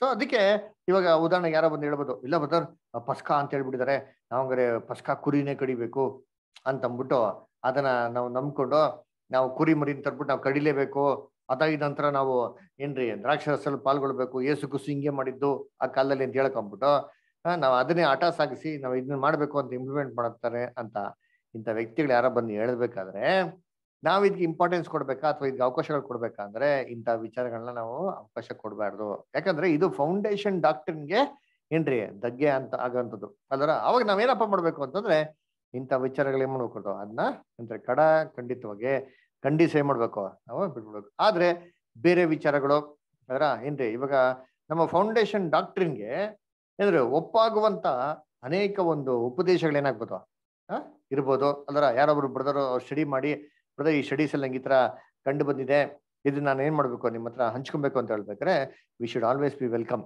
ಉದಾಹರಣೆಗೆ ನೋಡ್ಬೇಕಾದ್ರೆ ಇವಾಗ ಕ್ರೈಸ್ಟ್ ಒಂದು ಎಕ್ಸಾಂಪಲ್ ಹೇಳ್ತೀನಿ, the way how to study, ಯಾವ ತರ ಸ್ಟಡಿ ಮಾಡೋದು ಅಂತ ಒಂದು ಥಾಟ್. ನಮ್ಮ ಬ್ರದರ್ ರಸಲ್ ಅವ್ರು ಏನ್ ಮಾಡ್ತಾರೆ, ಇದೇ ತರ ಸ್ಟಡಿ ಮಾಡ್ತಿದ್ರು. ಉದಾಹರಣೆ ನೋಡ್ಬೇಕಾದ್ರೆ ಅವ್ರು ಸ್ಟಡಿ ಮಾಡೋಂಥದ್ದು ಒಂದು ಬುಕ್ ಬರ್ದಿದ್ರು, ಅದೇ ಹೇಗೆ ಅವ್ರು ಸ್ಟಡಿ ಮಾಡ್ತಾ ಇದ್ರು ಅಂತ. ಅದರ ಅವ್ರು ಏನಪ್ಪ ಮಾಡೋದ್ರೆ ಈ ತರ ಗ್ರೂಪ್ ಆಫ್ ಬ್ರದರ್ಸ್ಗಳು ಅದರ ಡಿಸ್ಕಷನ್ ಕೂತ್ಕೊಂಡು ಒಂದು 5-6 ಜನ ಕೂತ್ಕೊಂಡು ಏನ್ ಮಾಡಿದ್ರೆ ಅವಾಗ ಇನ್ನ ಸಭೆನೂ ಇರಲಿಲ್ಲ, ಅವ್ರದ್ದು ಯಾವ್ದೋ ರೀತಿ ಒಂದು ಮಿನಿಸ್ಟ್ರಿ ಕೂಡ ಆರಂಭ ಆಗಿರಲಿಲ್ಲ. ಅವಾಗ ಒಂದು 5-6 ಜನ ಸೇರ್ಬಿಟ್ಟು ವಾಕ್ಯದಲ್ಲಿರೋಂಥ ಟಾಪಿಕ್ ಸ್ಟಡೀಸ್ ಏನ್ ಮಾಡೋರು, ಅದನ್ನ ಮಾಡೋರು. ಒಂದು ಟಾಪಿಕ್ ತಗೊಂಡು ಆ ಟಾಪಿಕ್ ಬಗ್ಗೆ ಇರೋಂಥ ವಾಕ್ಯಗಳ ಏನ್ ಮಾಡುತ್ತೆ, ಅದನ್ನ ಡಿಸ್ಕಷನ್ ಮಾಡೋರು ಅಲ್ರ. ಸೊ ಈ ತರ ಒಂದು ಪಾಯಿಂಟ್ಸ್ಗಳು ಡಿಸ್ಕಷನ್ ಮಾಡ್ಬೇಕಾದ್ರೆ, ಸ್ಟಡಿ ಮಾಡ್ಬೇಕಾದ್ರೆ ನಮ್ಗೆ ಏನಾರ ಒಂದು ಹೊಸ ಥಾಟ್ ಬಂತು ಅಂದ್ರೆ ಅದನ್ನ ಎಕ್ಸ್ಪ್ರೆಸ್ ಮಾಡೋದು ವೆರಿ ಗುಡ್, ಅದನ್ನ ಎಂಕರೇಜ್ ಮಾಡ್ಬೇಕು ಅಂತ ಹೇಳ್ತಾರೆ ಅಲ್ರ. ಒಂದು ಕ್ಲೂ ಕೊಡ್ತೀನಿ ನೋಡಿ. ಇವಾಗ ಯೇಸು ಕ್ರಿಸ್ತು ಎಷ್ಟು ಜನನ ಮರಣದಿಂದ ಎಬ್ಸಿದ್ರು ಯಾರಿಗ ಗೊತ್ತಿದ್ಯಾ? 3 ಜನ. Very good. ಯಾರನ್ನ? ಲಾಜರನ, ಯಾಯಿರನ ಮಗಳು, ಯಾಯಿರನ ಮಗಳು, ವಿಧವೆಯ ಮಗನು, ವಿಧವೆಯ ಮಗನು, ಶತಾಧಿಪತಿ ಮಗ, ಶತಾಧಿಪತಿ ಮಗ. ಅವ್ನು ಎಬ್ಸಿದ್ರ ಕಾಯಿಲೆ ವಾಸಿ ಮಾಡಿದ್ರ? ಕಾಯಿಲೆಯಿಂದ ವಾಸ ಮಾಡಿದ್ರು ಅವ್ರಿಗೆ. ಕಾಯಿಲೆಯಿಂದ ವಾಸಿ ಮಾಡಿದ್ರ? ಕಾಯಿಲೆಯಿಂದ ವಾಸ ಮಾಡ್ತಾರೆ. ಯಾಯಲಿನ ಮಗಳು, ಆಮೇಲೆ ಮತ್ತೆ ಲಾಜರು, ಆಮೇಲೆ ಮೂರನೇರು ವಿಧವೆಯ ಮಗ. ಸರಿ, ಇದು 3 ಏನಕ್ಕೆ ಇದಾಗಿರ್ಬೋದು? ಯಾಕೆ ಯೇಸು ಕ್ರಿಸ್ತು ಬರೀ 3 ಜನ ಎಬ್ಸಿದ್ರು? ಈ 3 ಜನದಲ್ಲಿ ಏನ್ ಪಾಠ ಇದೆ ಅಂತ ನಾವು ಸ್ಟಡಿ ಮಾಡ್ಬೇಕ್ರಿ. ಇದೊಂದು ಥಾಟ್ ಒಬ್ರು ಬ್ರದರ್ ಈ ತರ ಸ್ಟಡಿ ಮಾಡಿದ್ರು, ನಮ್ಮ ಹತ್ರ ಶೇರ್ ಮಾಡಿದ್ರು ಅಲ್ವರ. ಥಿಂಕ್ ಮಾಡಿ ಇದೇನಾಗಿರ್ಬೋದು ಅಂತ ಅಲ್ವರ. ಇದೇನಂತ ಇದ್ರಲ್ಲಿ ಏನಪ್ಪ ಇದೆ ಅಂದ್ರೆ, ಯೇಸು ಕ್ರಿಸ್ತು ಏನ್ರೆ 3 ವಿಧವರಂತ ರಕ್ಷಣೆ ಇಟ್ಟಿರೋದು ಈ ಒಂದು ಏನ್ರೆ ಪುನರುತ್ಥಾನದಲ್ಲಿ. ಈ 3 ಜನ ಈ 3 ಜನ ಎಬ್ಸೋದ್ಲ ಮರಣದಲ್ಲಿ ಅದ್ರಲ್ಲಿ ಏನಾಗಿದೆ ಇದೆ ಅದರ ಒಂದು ಪರಲೋಕದ ಒಂದು ಪುನರುತ್ಥಾನ, ಆಮೇಲೆ ಒಂದು ಪರಲೋಕದ ರಕ್ಷಣೆ, ಒಂದು ಭೂಲೋಕದ ರಕ್ಷಣೆಗೆ ಸಂಬಂಧಪಟ್ಟಂತ ಒಂದು ಪುನರುತ್ಥಾನಗಳು ಇದರಲ್ಲಿ ಏನ್ ಮಾಡ್ತಾರೆ, ಬ್ಯೂಟಿಫುಲ್ ಆಗಿ ನೋಡ್ತಾರೆ ಅದರ. ಸೊ ನೋಡಿ, ಇದೊಂದು ನ್ಯೂ ಥಾಟ್ ಅದರ. ಇವಾಗ ಈ ನ್ಯೂ ಥಾಟ್ ನ ಪ್ರೆಸೆಂಟ್ ಮಾಡ್ಬೇಕಾದ್ರೆ ಅದರ ಏನ್ ಮಾಡ್ಬೇಕು ಅಂದ್ರೆ, ಈ ಶುಡ್ ಬಿ ಗಿವೆನ್ ಆಪರ್ಚುನಿಟಿ. ಅದು ನಮ್ಮ ಒಂದು ಫೌಂಡೇಶನ್ ಡಾಕ್ಟರ್ ಏಟ್ ಆಗಲ್ಲ ಅಂತಂದ್ರೆ ಅವಾಗ ನಾವೇನ್ ಮಾಡ್ಬೇಕು, ಅದನ್ನ ಅದ್ಗೆ ಮಾಡ್ಕೋ ಫುಲ್ ಒಂದು ಅವಕಾಶ ಏನ್ ಮಾಡಕ್ ಅವ್ರಿಗೆ ಕೊಡ್ಬೇಕು ಅಂತ ಹೇಳ್ತಾರೆ ಅದರ. ಸರಿ, ಇವಾಗ ಈ ತರ ಫುಲ್ ಡಾಕ್ಟರ್ಸ್ಗಳಿಗೆ ಎಂತ ಏಟ್ ಆಗಲ್ಲ, ಬೇರೆ ಏನಾದ್ರು ತುಂಬಾ ಸೀರಿಯಸ್ ಆಗಿರೋಂಥ ಮ್ಯಾಟರ್ ಏನಾದ್ರು ಪ್ರೆಸೆಂಟ್ ಮಾಡ್ತಾರೆ ಅಂತಂದ್ರೆ ಅದಕ್ಕೆ ಖಂಡಿತವಾಗೂ ನಾವ್ ಏನಾಗೋದಕ್ಕೆ ಸಾಧ್ಯ ಇಲ್ಲ, ಅದನ್ನ ಎಂಕರೇಜ್ ಮಾಡಕ್ಕೆ ಸಾಧ್ಯ ಇಲ್ಲ. ಒಂದ್ಸತಿ ಏನಾಯ್ತು ಅಂದ್ರೆ, ಒಬ್ರು ಬ್ರದರು ಹಿಂಗೆ ಹೇಳ್ಬಿಡಿದ್ರು. ಏನಂತಂದ್ರೆ, ಅಯ್ಯೋ ನಾವು ಇಡೀ ಲೋಕಕ್ಕೆ ರಕ್ಷಣೆ ಬರ್ಬೇಕಾದ್ರೆ ನಾವೇನ್ ಮಾಡ್ಬೇಕು, ನಮ್ ರಕ್ತನ ಸುರಿಸ್ಬೇಕು, ಅಥವಾ ನಾವೇನ್ ಮಾಡ್ಬೇಕು, ನಮ್ಮ ರಕ್ತ ಕೂಡ ಯೇಸು ಕ್ರಿಸ್ತನ ಜೊತೆಗೆ ಏನಾಗಬೇಕು, ಸೇರ್ಕೊಬೇಕು, ಇಲ್ಲ ಅಂದ್ರೆ ರ್ಯಾನ್ಸಮೇ ಬರಲ್ಲ ಅಂತ ಹೇಳ್ಬಿಟ್ರು ಅದರ. ನೋಡಿ, ಇವಾಗ ಇದು ಎಂತಾರೆ ಸಮಥಿಂಗ್ ಇದು ನಾವು ಸತ್ಯವೇದದಲ್ಲಿ ಅಕ್ಸೆಪ್ಟ್ ಮಾಡಕ್ ಆಗದಿರಂತ ವಿಚಾರ. ಇವಾಗ ಇಡೀ ಲೋಕದ ರಕ್ಷಣೆಗೆ ಯೇಸು ಕ್ರಿಸ್ತು ಏನಾಗಿದೆ, ರ್ಯಾನ್ಸಮ್ ಸಫಿಶಿಯಂಟ್. ಯೇಸು ಕ್ರಿಸ್ತು ರಕ್ತ ಏನಾಗಿದೆ, ಸಕಲ ಪಾಪಗಳನ್ನ ತೆಗೆಯೋದಕ್ಕೆ ಏನಾಗಿದೆ, ಅಧಿಕಾರ ಇದೆ ಅದರ. ಇವಾಗ ಇಂಥ ಉಪದೇಶಗಳು ಏನ್ ಮಾಡ್ಬೇಕು ಅಂತಂದ್ರೆ, ಅಂತದ್ದು ಸಭೆಯಲ್ಲಿ ಅವಕಾಶ ಏನ್ ಮಾಡಕ್ ಹೋಗ್ಬಾರ್ದು, ಕೊಡಕ್ ಹೋಗ್ಬಾರ್ದು ಅದರ. ಏನೋ ಪರ್ಸನಲ್ ಡಿಸ್ಕಷನ್ ಅವ್ರು ಹೇಳ್ತಾರೆ ಅಂತಂದ್ರೆ, ಆತ ಒಂದು ವೆಲ್ ವರ್ಸ್ಡ್ ಸತ್ಯಲ್ಲಿ ತುಂಬಾ ಚೆನ್ನಾಗಿ ಬೆಳೆದಂತ ಸೋದರ ಮುಂದೆ ಹಂಚ್ಕೊಂತಾರೆ ಅಂದ್ರೆ ಹಂಚ್ಕೊಳಕ್ ಬಿಡ್ಬೇಕು. ಹಂಚ್ಕೊಳಕ್ ಬಿಟ್ಟಿದ್ಮೇಲೆ ಅವ್ರಿಗೆ ವಾಕ್ಯದ ಮುಖಾಂತರ ಸ್ಪಷ್ಟವಾಗಿ ಏನ್ ಮಾಡಕ್ ಅವ್ರಿಗೆ ಉತ್ತರಗಳು ಕೊಟ್ಟು, ವಾಕ್ಯದ ಮುಖಾಂತರ ಕರೆಕ್ಟ್ ಆಗಿ ಏನ್ ಮಾಡಕ್ ಅವ್ರಿಗೆ ಹೇಳ್ಕೊಡ್ಬೇಕು. ಹಾಗೂ ಕೂಡ ಅವ್ರು ಕೇಳಲಿಲ್ಲ ಅಂತ ಪಕ್ಷದಲ್ಲಿ ಏನಪ್ಪ ಮಾಡ್ಬೇಕು ಅಂತ ಹೇಳ್ತಾರೆ, ಅವ್ರನ್ನೇನ್ ಮಾಡಿ 1 ವರ್ಷ ಯಾವ್ದೇ ಕೆಲ್ಸಕ್ಕೆ ಏನ್ ಮಾಡೋದು, ಯೂಟಿಲೈಸ್ ಮಾಡ್ಕೊಳಕ್ ಹೋಗ್ಬೇಡಿ ಅದರ. ಸತ್ಯವೇದದ ಒಂದು ವ್ಯತಿರಿಕ್ತವಾಗಿ ಫೌಂಡೇಶನ್ ಡಾಕ್ಟ್ರಿನ್ಗೆ ಏನ್ರಿ ಆಪೋಸಿಟ್ ಆಗಿ ಯಾರು ಮಾತಾಡ್ತಾರೋ ಅವ್ರನ್ನ 1 ವರ್ಷ ಮಾಡಕ್ ಹೋಗ್ಬೇಡಿ, ಯೂಟಿಲೈಸ್ ಮಾಡ್ಕೊಳಕ್ ಹೋಗ್ಬೇಡಿ ಅಂತ ಹೇಳ್ತಾರೆ. ಹಾಗೂ ಕೂಡ ಅವರು ಮಾನಸಾಂತರ ಹೊಂದಿ ವಾಪಸ್ಸು ಸತ್ಯದಲ್ಲಿ ದೃಢವಾಗಿರೋದಕ್ಕೆ ಬಂತು ಅಂದ್ರೆ ಅದನ್ನ ಸ್ವೀಕಾರ ಮಾಡ್ಕೊಳ್ಳಿ. ಇಲ್ಲ ಅಂತಂದ್ರೆ ಅವ್ರನ್ನ ಹಾಗೆ ಏನ್ ಮಾಡಿ ನೀವು ಅವ್ರನ್ನ ಬಿಡಿ ಅಂತ ಏನ್ ಮಾಡ್ತಾರೆ, ಅದನ್ನ ಹೇಳ್ತಾರೆ ಅಲ್ವರ. ಅಂದ್ರೆ ಇದು ಸಭೆಯಲ್ಲಿ ಸತ್ಯವೇದ ವಿರುದ್ಧವಾಗಿ ಬಂದಿರೋ ಉಪದೇಶಗಳನ್ನ ಹೇಗೆ ಹ್ಯಾಂಡಲ್ ಮಾಡ್ಬೇಕು, ಅಥವಾ ಯಾರೋ ಒಬ್ಬ ನ್ಯೂ ಥಾಟ್ಸ್ ನ ಪ್ರೆಸೆಂಟ್ ಮಾಡ್ತಾರೆ ಅಂದ್ರೆ ಇದನ್ನ ಹೇಗೆ ಹ್ಯಾಂಡಲ್ ಮಾಡ್ಬೇಕು ಅಂತ ಏನ್ ಮಾಡ್ತಾರೆ, ಕೆಲವೊಂದು ಸಜೆಷನ್ಸ್ ಏನ್ ಮಾಡ್ತಾರೆ ಬ್ರದರ್ ಅಸಲ್ ಕೊಡ್ತಾರೆ. ಓಕೆನಾ? ನೆಕ್ಸ್ಟ್ ಪ್ಯಾರಾಗ್ರಾಫ್ ಓದೋಣ. ನೆಕ್ಸ್ಟ್ ಪ್ಯಾರಾಗ್ರಾಫ್ ಯಾರು ಓದ್ತೀರಾ?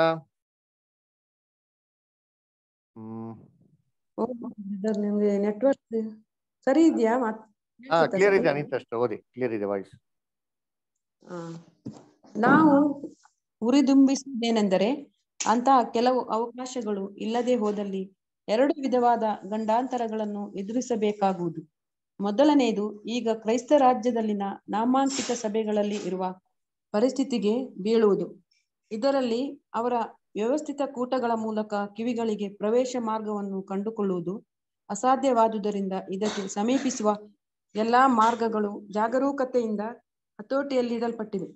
ಮತ್ತೊಂದು ಗಂಡಾಂತರವೆಂದರೆ, ಒಬ್ಬ ವ್ಯಕ್ತಿಯು ತನ್ನ ಸೂತ್ರದ ಪ್ರಕಾರ ಸತ್ಯವೆಂದು ಕಂಡುಬರುವುದನ್ನು ಅದು ಎಷ್ಟೇ ತಪ್ಪು ಮತ್ತು ವಿಚಾರಹೀನವಾಗಿದ್ದರೂ ಒಂದು ಯುಕ್ತವಾದ ವಿಚಾರಣೆ ಇಲ್ಲದೆ ತೃಪ್ತಿ ಹೊಂದಲಾರ, ಮತ್ತು ಆತನು ನಿರಂತರವಾಗಿ ಆ ಪ್ರಸ್ತಾಪದಲ್ಲಿ ತಲೆ ಹಾಕುವವನಾಗಿರುತ್ತಾನೆ.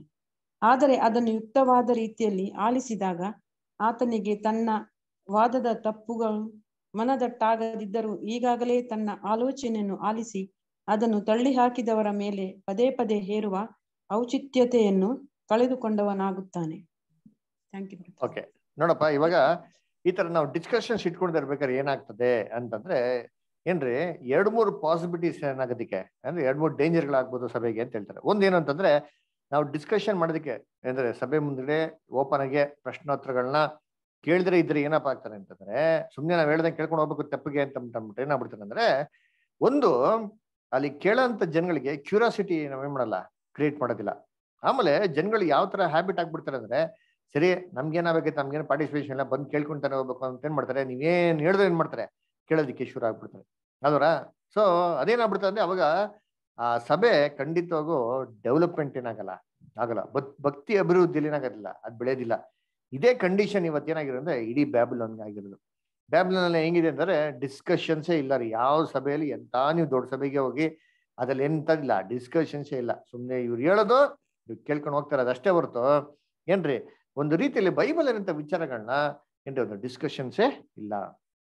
ಸೊ ಈ ರೀತಿ ಒಂದು ಸ್ಪಿರಿಟ್ ಬೆಳೆಯೋದಕ್ಕೆ ಏನಾಗ್ತದೆ, ತುಂಬಾ ಸಾಧ್ಯತೆಗಳಿದೆ. ಎರಡನೇದು ಅದರ ಒಂದು ಪಕ್ಷ ನಾವು ಡಿಸ್ಕಷನ್ಸೇ ಮಾಡಿದ್ರೆ ಏನಾಗ್ಬಿಡ್ತಾರೆ ಅಂತಂದ್ರೆ, ಯಾರು ಏನೋ ಒಂದು ತಿಳ್ಕೊಂಡಿರ್ತಾರೋ ಅದು ಎಷ್ಟೇ ಸುಳ್ಳಾಗಿದ್ರು ಅದೇ ಸತ್ಯ ಅಂತ ತಿಳ್ಕೊಂಡು ಏನ್ ಮಾಡ್ತಾರ ಅವ್ರ ಹಂಗೆ ಇರೋದಕ್ಕೆ ಶುರು ಮಾಡ್ಬಿಡ್ತಾರೆ. ಅದರ ಅವಾಗ ಏನ್ರಿ ಇದು ಮತ್ತೊಬ್ರು ಅವ್ರಿಗೆ ಕರೆಕ್ಟ್ ಅಲ್ಲ, ಇದು ತಪ್ಪು ಅಂತ ಹೇಳಿ ನೋಡ್ಸೋ ತನಕ ಅದನ್ನೇ ಏನ್ ಮಾಡ್ತಾರೆ, ವಾದಿಸೋದಕ್ಕೆ ಶುರು ಮಾಡ್ತಾರೆ ಅಲ್ರ. ಅವಾಗ ವಾಗ್ವಾದದಲ್ಲಿ ಯಾವ ತರ ಹೋಗ್ಬಿಡ್ತಾರೆ ಲೆವೆಲ್ಗೆ ಅಂತಂದ್ರೆ ಏನ್ರಿ, ಅವ್ರು ಹೇಳಿದ್ದೆ ಸತ್ಯ ಅಂತ ಅಂದ್ಬಿಟ್ಟು ಹಠಾಸಾಕ್ಸ ಅಂತ ಲೆವೆಲ್ ಅಲ್ಲಿ ಆಗ್ತದೆ, ಅಲ್ಲಿ ಹೋಗ್ತಾರೆ. ಸೊ ಕೊನೆಗೆ ಏನಾಗ್ಬಿಡ್ತಾರೆ ಪಾಸಿಬಿಲಿಟೀಸ್ ಏನಂತಂದ್ರೆ, ಇವರೇ ಸಭೆಯಿಂದ ಬಿಟ್ಟು ಹೊರಗಡೆ ಹೋಗೋದಕ್ಕೆ ಏನಾಗ್ತಾರೆ, ತುಂಬಾ ಸಾಧ್ಯತೆಗಳಾಗ್ತದೆ. ಅವಾಗ ಏನ್ ಮಾಡ್ಬೇಕು ಅಂತ ಹೇಳ್ತಾರೆ ಏನ್ರಿ, ಈ ಒಂದು ಡಿಸ್ಕಷನ್ಸ್ ಏನ್ರಿ ವೆರಿ ಇಂಪಾರ್ಟೆಂಟ್ ಅಂತ ಹೇಳ್ತಾರೆ. ನೋಡಿ, ಒಂದು ವಾಕ್ಯ ಬರ್ತಾರೆ ಜ್ಞಾನೋಕ್ತಿಯಲ್ಲಿ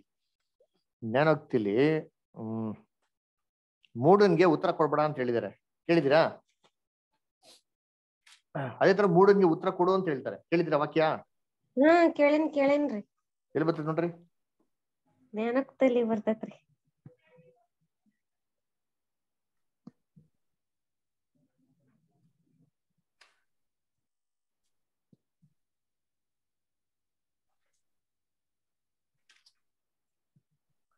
ಮೂಡನ್ಗೆ ಉತ್ತರ ಕೊಡು ಅಂತ ಹೇಳ್ತಾರೆ, ಮೂಡನ್ಗೆ ಉತ್ತರ ಕೊಡ್ಬೇಡ ಕೊಡು ಅಂತ ಹೇಳ್ತಾರೆ.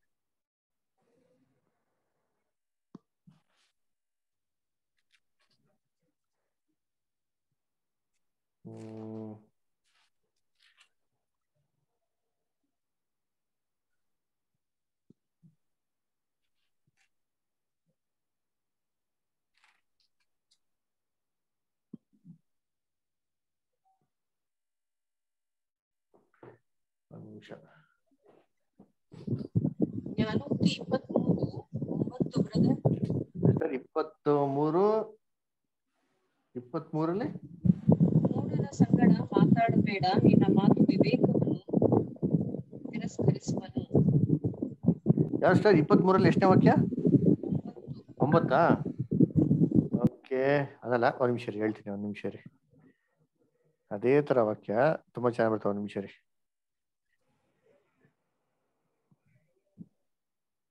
ಒಂದ್ ನಿಮಿಷ.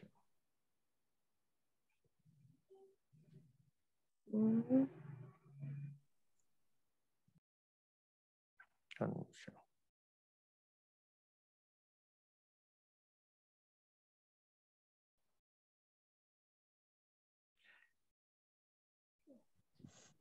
ಮೂರ್ಖನ ಸಂಕಲ್ಪವು ಪಾಪವೇ, ಧರ್ಮ ನಿಂದಕನು ಮನುಷ್ಯರಿಗೆ ಅಸಹ್ಯ. ಒಂದ್ ನಿಮಿಷ ಸರ್, ಒಂದ್ ನಿಮಿಷ.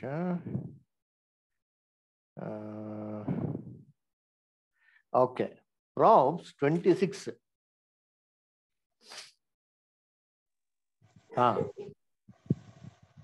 ಪ್ರಾಬ್ಸ್ 26:4. ಜ್ಞಾನೋಕ್ತಿ 26:4-5. ಮೂಢನ ಮೂರ್ಖತನಕ್ಕೆ ಸರಿಯಾಗಿ ಉತ್ತರ ಕೊಡಬೇಡ, ನೀನು ಅವನಿಗೆ ಸಮಾನವಾದಿಯೇ. ಮೂಢನ ಮೂರ್ಖತನಕ್ಕೆ ಸರಿಯಾಗಿ ಉತ್ತರ ಕೊಡು, ತನ್ನನ್ನು ಜ್ಞಾನಿ ಎಂದು ಎಣಿಸಿಕೊಂಡಾನು. ನೋಡಿ, ಇಲ್ಲಿ ಏನ್ ಹೇಳ್ತಾರೆ ಅಂದ್ರೆ, ಫಸ್ಟ್ ಏನ್ ಹೇಳ್ತಾರೆ, ಮೂಢನಿಗೆ ಉತ್ತರನೇ ಕೊಡ್ಬೇಡ ಅಂತ ಹೇಳ್ತಾರೆ. ನೀನೇನಾಗ್ಬಿಡ್ತೀಯ, ನೀನು ಅವನ ತರ ಆಗ್ಬಿಡ್ತೀಯ ಅಂತ ಹೇಳ್ತಾರೆ. ಆದ್ರೆ ನೆಕ್ಸ್ಟ್ ವರ್ಷ ಏನ್ ಹೇಳ್ತಾರೆ, ಮಟ್ಟಿಗೆ ಮೂಢ ನಿಯಮ ನೀನು ಉತ್ತರ ಕೊಡು ಅಂತ ಹೇಳ್ತಾರೆ. ಇಲ್ಲ ಅವ್ನ್ ಜ್ಞಾನಿ ಆಗ್ಬಿಡ್ತಾನೆ ಅಂತ ಹೇಳ್ತಾರೆ. ಇವಾಗ ಹಂಗಾರೆ ಇವಾಗ ಇದು ಹೆಂಗ್ ಅರ್ಥ ಮಾಡ್ಕೊಡ ಯೋಚನೆ ಮಾಡಿದ್ದೀನಿ. ಫಸ್ಟ್ ಏನ್ ಹೇಳ್ತಾರೆ, ಕೊಡ್ಬೇಡ ಅಂತ ಹೇಳ್ತಾರೆ ಮೂಡನ್ಗೆ. ಎರಡನೇದು ಹೇಳ್ತಾರೆ ಮೂಡನ್ಗೆ ಉತ್ತರ ಕೊಡು ಅಂತ ಹೇಳ್ತಾರೆ. ಇವಾಗ ನಾವು ಉತ್ತರ ಕೊಡ್ಬೇಕಾ ಬೇಡವಾ? ಕೊಡೋ ಸಂದರ್ಭದಾಗ ಕೊಡ್ಬೇಕ್ರಿ, ಕೊಡಬಾರ್ದು ಸಂದರ್ಭದಾಗ ಕೊಡಬಾರ್ದು. ಕೊಡೋ ಅಂತ ಸಂದರ್ಭದಲ್ಲಿ ಕೊಡಬೇಕು, ಕೊಡ್ಬಾರ್ದ ಸಂದರ್ಭದಲ್ಲಿ ಕೊಡ್ಬಾರ್ದು. Okay good. ಓಕೆ ಬೇರೆ ಯಾರಾದ್ರ? ಕೊಡ್ಬಾರ್ದು. ಬ್ರದರ್ ಅವ್ನ್ ವಾದ ಮಾಡುವಾಗ ಅವನ ಹತ್ರ ಕೊಡ್ಬಾರ್ದು. ಒಂದ್ ವೇಳೆ ಕೇಳೋ ರೀತಿಯಲ್ಲಿ ಇದ್ರೆ ನಾವು ಉತ್ತರ ಕೊಡ್ಬೋದು ಬ್ರದರ್. ಓಕೆ, ಸೊ ಅವ್ನಿಗೆ ಕೇಳೋ ರೀತಿಯಲ್ಲಿ ಇದ್ರೆ ನಾವು ಉತ್ತರ ಕೊಡ್ಬೋದು. ಗುಡ್. ಆಮೇಲೆ ಬೇರೆ ಏನಂದ್ರ ಥಾಟ್ಸ್?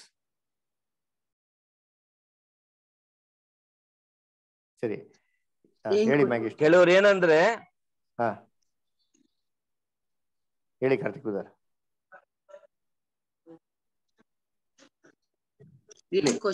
ನಂಗೆ ಅರ್ಥ ಆಗಿಲ್ಲ.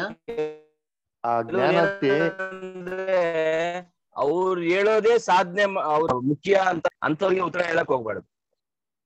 Okay good. So almost near. Okay, ಏನ್ ಗೊತ್ತಾ ಇಷ್ಟ ಪ್ರಶ್ನೆ, ಜ್ಞಾನೋಕ್ತಿ 26:4-5 ಮೂಡನ್ಗೆ ಏನ್ ಮಾಡ್ಬಿಡ, ಉತ್ತರ ಕೊಡಕ್ ಹೋಗ್ಬಿಡ. ನೀನು ಉತ್ತರ ಕೊಟ್ರೆ ನೀನ್ ಅವನ್ ತರನೇ ಆಗ್ಬಿಡ್ತೀನಿ ಅಂತ ಹೇಳ್ತಾರೆ. ಇನ್ನು ನೆಕ್ಸ್ಟ್ ವರ್ಷ ಏನ್ ಹೇಳ್ತಾರೆ, ಮೂಡನ್ ಉತ್ತರ ಕೊಡು, ಇಲ್ಲಾಂದ್ರೆ ಅವ್ನ್ ಜ್ಞಾನಿ ಆಗ್ಬಿಡ್ತಾನೆ ಅಂತ ಹೇಳ್ತಾರೆ. ಇದನ್ನ ಯಾವ ರೀತಿ ಥಾಟ್ ಬ್ಯಾಲೆನ್ಸ್ ಮಾಡೋದು? ಇದು ಪ್ರಶ್ನೆ. ಇದಕ್ಕೇನು ಉತ್ತರ ಕೊಡ್ತೀರಾ?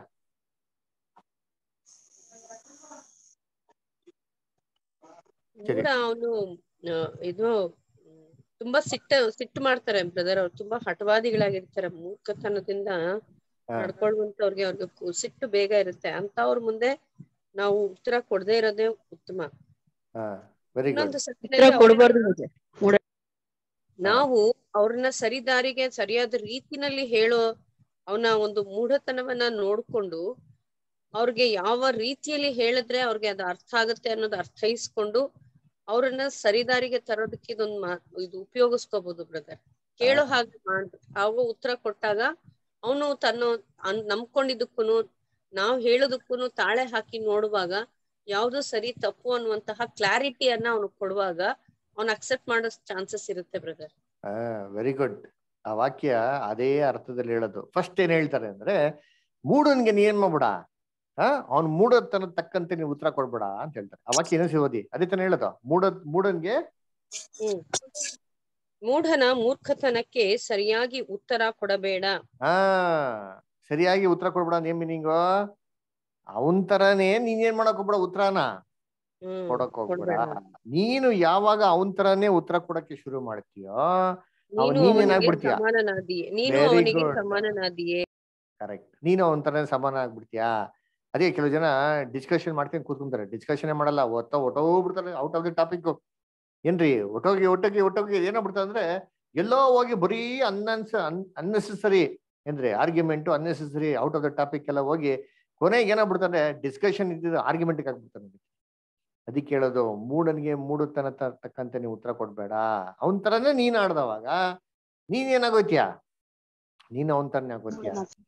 ಅಲ್ವರ? ಅದಕ್ಕೆ ಯೇಸು ಕ್ರಿಸ್ತು ಅಲ್ಲಿ ಬಂದಂತ ಫರಿಸೇಯ ಸದಸ್ಯರುಗಳಿಗೆ ಎಷ್ಟು ಜ್ಞಾನವಾಗಿ ಉತ್ತರ ಕೊಟ್ರು ಅಂದ್ರೆ, ಎಷ್ಟು ಬೇಕೋ ಅಷ್ಟೇನೇ ಏನ್ ಮಾಡಿದ್ದು ಅವ್ರು ಮಾತಾಡಿದ್ದು. ಇವಾಗೇನೋ ಎಲ್ಲ ಯೇಸು ಕ್ರಿಸ್ತನ್ಗೆ ಗೊತ್ತಿರ್ಲ್ವಾ? ಯೇಸು ಕ್ರಿಸ್ತನ್ಗೆ ಗೊತ್ತಿಲ್ದಿರೋ ವಿಚಾರನೆಲ್ಲ ಬಿಟ್ಟಿರ್ತೀನಿ. ಎಲ್ಲಾ ವಿಚಾರ ಗೊತ್ತಿದ್ರು ಸರಿ, ಅವ್ರು ಹೇಳಿದ್ರ ನೀನ್ ಹಿಂಗೆ, ನೀನ್ ಹಂಗೆ, ನೀನ್ ಹಿಂಗಿದ್ಯಾ ಅಂತಾನೆ ಹೇಳಿದ್ರ. ಫರಿಸೇಯ ಸದಸ್ಯರ ಬಗ್ಗೆ ಯೇಸು ಕ್ರಿಸ್ತನ್ ಸ್ಪಷ್ಟವಾಗಿ ಗೊತ್ತಿತ್ತು. ಅದರ ನೋಡಿ, ಲೂಕಾದಲ್ಲಿ ಬಂದ್ರೆ ಯೇಸು ಕ್ರಿಸ್ತನ ಟ್ರ್ಯಾಪ್ ಮಾಡಕ್ಕೆ ಏನ್ ಮಾಡ್ತಾರೆ ಅಂತಂದ್ರೆ, ಅಲ್ಲಿ ಒಂದು ಟೀಮ್ನ ಕಳಿಸ್ತಾರೆ. ನೋಡಿ ಚೆನ್ನಾಗಿದೆ. ಎಲ್ಲಿ ಅಂದ್ರೆ ಒಂದ್ 2-3 ವಾಕ್ಯಗಳನ್ನ ಓದೋಣ ಅಂತೀನಿ. ಎಲ್ಲಿ ಅಂತಂದ್ರೆ ಲೂಕ್ 19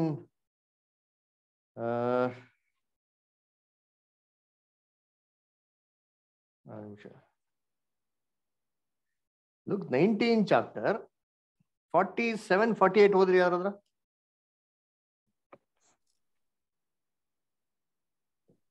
ಮತ್ತು ಆತನು ದಿನಾಲು ದೇವಾಲಯದಲ್ಲಿ ಉಪದೇಶ ಮಾಡುತ್ತಿದ್ದನು.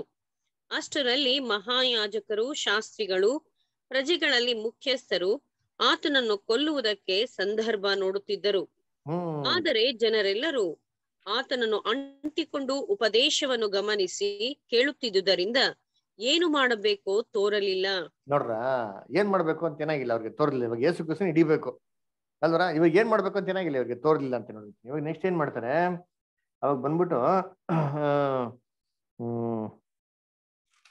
ಯೇಸು ಕ್ರಿಸ್ತನ ಹಿಡಿಬೇಕು ಅಂತ ಏನ್ ಮಾಡ್ತಾರೆ, ಅಲ್ಲಿ ಫಸ್ಟ್ ಅಟ್ಯಾಕ್ ಮಾಡ್ತಾರೆ. ಹೆಂಗ್ ಅಟ್ಯಾಕ್ ಮಾಡ್ತಾರೆ ಅಂತಂದ್ರೆ, ಫಸ್ಟ್ ನೀವು ಯಾವ ಅಧಿಕಾರದಿಂದ ಇವೆಲ್ಲ ಮಾತಾಡ್ತೀಯಪ್ಪ ಅಂತ ಏನ್ ಮಾಡಿದ್ರೆ ಕೇಳ್ತಾರೆ. ನೆಕ್ಸ್ಟ್ ಚಾಪ್ಟರ್ 20th ಚಾಪ್ಟರ್ ಅದೇ ಬರ್ತದೆ ಅಲ್ವರ. ಸೊ ಈ 20th ಚಾಪ್ಟರ್ಲಿ ಇದನ್ನ ಹೇಳಿದ್ಮೇಲೆ ಯೇಸು ಕ್ರಿಸ್ತು ಒಂದು ಮಾತು ಹೇಳ್ತಾರೆ. ಒಂದು ಸಾಮ್ಯನ ಏನ್ ಮಾಡ್ತಾರೆ ಅಲ್ಲಿ ಹೇಳ್ತಾರೆ. 9th ವರ್ಷದಿಂದ ಹಿಡಿದು ಏನ್ ಮಾಡ್ತಾರೆ 16th ವರ್ಷವರೆಗೂ ಏನ್ ಮಾಡ್ತಾರೆ ಒಂದು ಸಾಮ್ಯ ಹೇಳ್ತಾರೆ. ಆ ಸಾಮ್ಯದ ಎಂಡಲ್ಲಿ ನೋಡಿ ಅವ್ರ ರಿಯಾಕ್ಷನ್ ಹೆಂಗಿತ್ತಂತೆ. ಲೂಕ್ 20:16.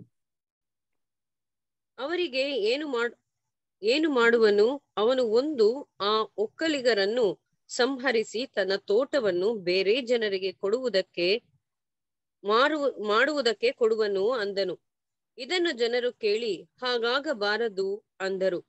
ಆದರೆ ಇವಾಗ ಆತನು ಒಂದ್ ನಿಮಿಷ ಅಷ್ಟೇ. ಇವಾಗ ಏನಂತಂದ್ರೆ ಯೇಸು ಕ್ರಿಸ್ತು ಏನ್ ಮಾಡ್ತಾರೆ, ಕನ್ಕ್ಲೂಷನ್ ಹೇಳ್ತಾರೆ. ನೋಡಪ್ಪ, ಇವಾಗ ಏನ್ ಮಾಡ್ತಾರೆ, ಆ ಯಜಮಾನ ಬಂದ್ಬಿಟ್ಟು ಆ ದ್ರಾಕ್ಷಿ ತೋಟ ತೆಗೆದ್ಬಿಟ್ಟು ಬೇರೆ ಒಕ್ಕಲಿಗರಿಗೆ ಕೊಡ್ತಾರೆ ಅಂತ ಹೇಳ್ತಾರೆ.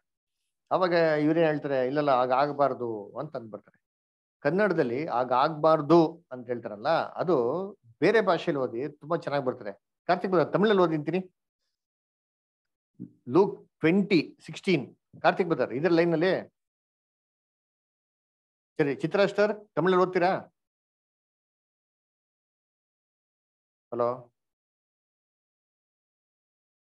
ಬ್ರದರ್, ಲೂಕ್ 20:16 ತಮಿಳಲ್ಲಿ ಓದ್ತೀರಾ? ಬ್ರದರ್ ನನ್ನ ಹತ್ರ ಬೈಬಲ್ ಇಲ್ಲ, ಅಮ್ಮವ್ರ ಮನೇಲಿ ಇದೀನಿ ಬ್ರದರ್. ಸರಿ, ಕಾರ್ತಿಕ್ ಬ್ರದರ್ ಲೈನ್ ಇದ್ದೀರಾ? ಸರಿ, ಬೇರೆ ಯಾರಿದ್ದಾರೆ ತಮಿಳ್ ಓದೋರು? ತಮಿಳ್ ಓದೋರು ಯಾರಿದ್ದೀರಾ? ಸರಿ, ಓಕೆ. ಇಂಗ್ಲಿಷ್ ಯಾರ ಹತ್ರ ಇದೆ? ಇಂಗ್ಲಿಷ್ ಯಾರ ಹತ್ರ ಇಲ್ವಾ? ಸರಿ, ನಾನೇ ಓದ್ತೀನಿ ಕೇಳ್ರಿ. And he shall come and destroy these husbandmen and shall give the vineyard to others. And when they heard it, they said, God forbid. ಅಂದ್ರೆ ಅರ್ಥ ಏನಂದ್ರೆ ಏನ್ರು, ಹೀಗೆ ಎಂದಿಗೂ ಆಗ್ಬಾರ್ದಲ್ಲ, ಇಲ್ಲ ಇಲ್ಲ ಇಲ್ಲ, ಇದೆಲ್ಲ ಆಗೋದಿಕ್ಕೆ ಸಾಧ್ಯ ಇಲ್ಲ ಅಂತ ಅವ್ರ ರೀತಿಯಲ್ಲಿ ಏನ್ ಮಾಡ್ತಾರೆ ಅದನ್ನ. Karthik brother sorry brother, rest room ಅಲ್ಲಿ ಹೋಗಿದ್ದೆ ಅದು. ಸರಿ ಬ್ರದರ್, ತಮಿಳಲ್ಲಿ ಓದಕ್ ಆಗ್ತಾರ? ಲೂಕ್ 20:16 ಓದಕ್ ಆಗ್ತಾರ ಬ್ರದರ್? ಸ್ವಲ್ಪ ನೆಟ್ವರ್ಕ್ ಜಾಗ ಬನ್ನಿ. ಓದ್ತೀನಿ ಬ್ರದರ್. ಲೂಕ್ ಬ್ರದರ್, ಲೂಕ್ 20 ಎಷ್ಟು ಬ್ರದರ್? 20:16. Brother 16 ஓத்தின் brother. அவன் வந்து அந்த தோட்டக்காரரை சங்கரித்து திராட்சை தோட்டத்தை வேறு தோட்டக்காரரிடத்தில் கொடுப்பான் அல்லவா என்றார்.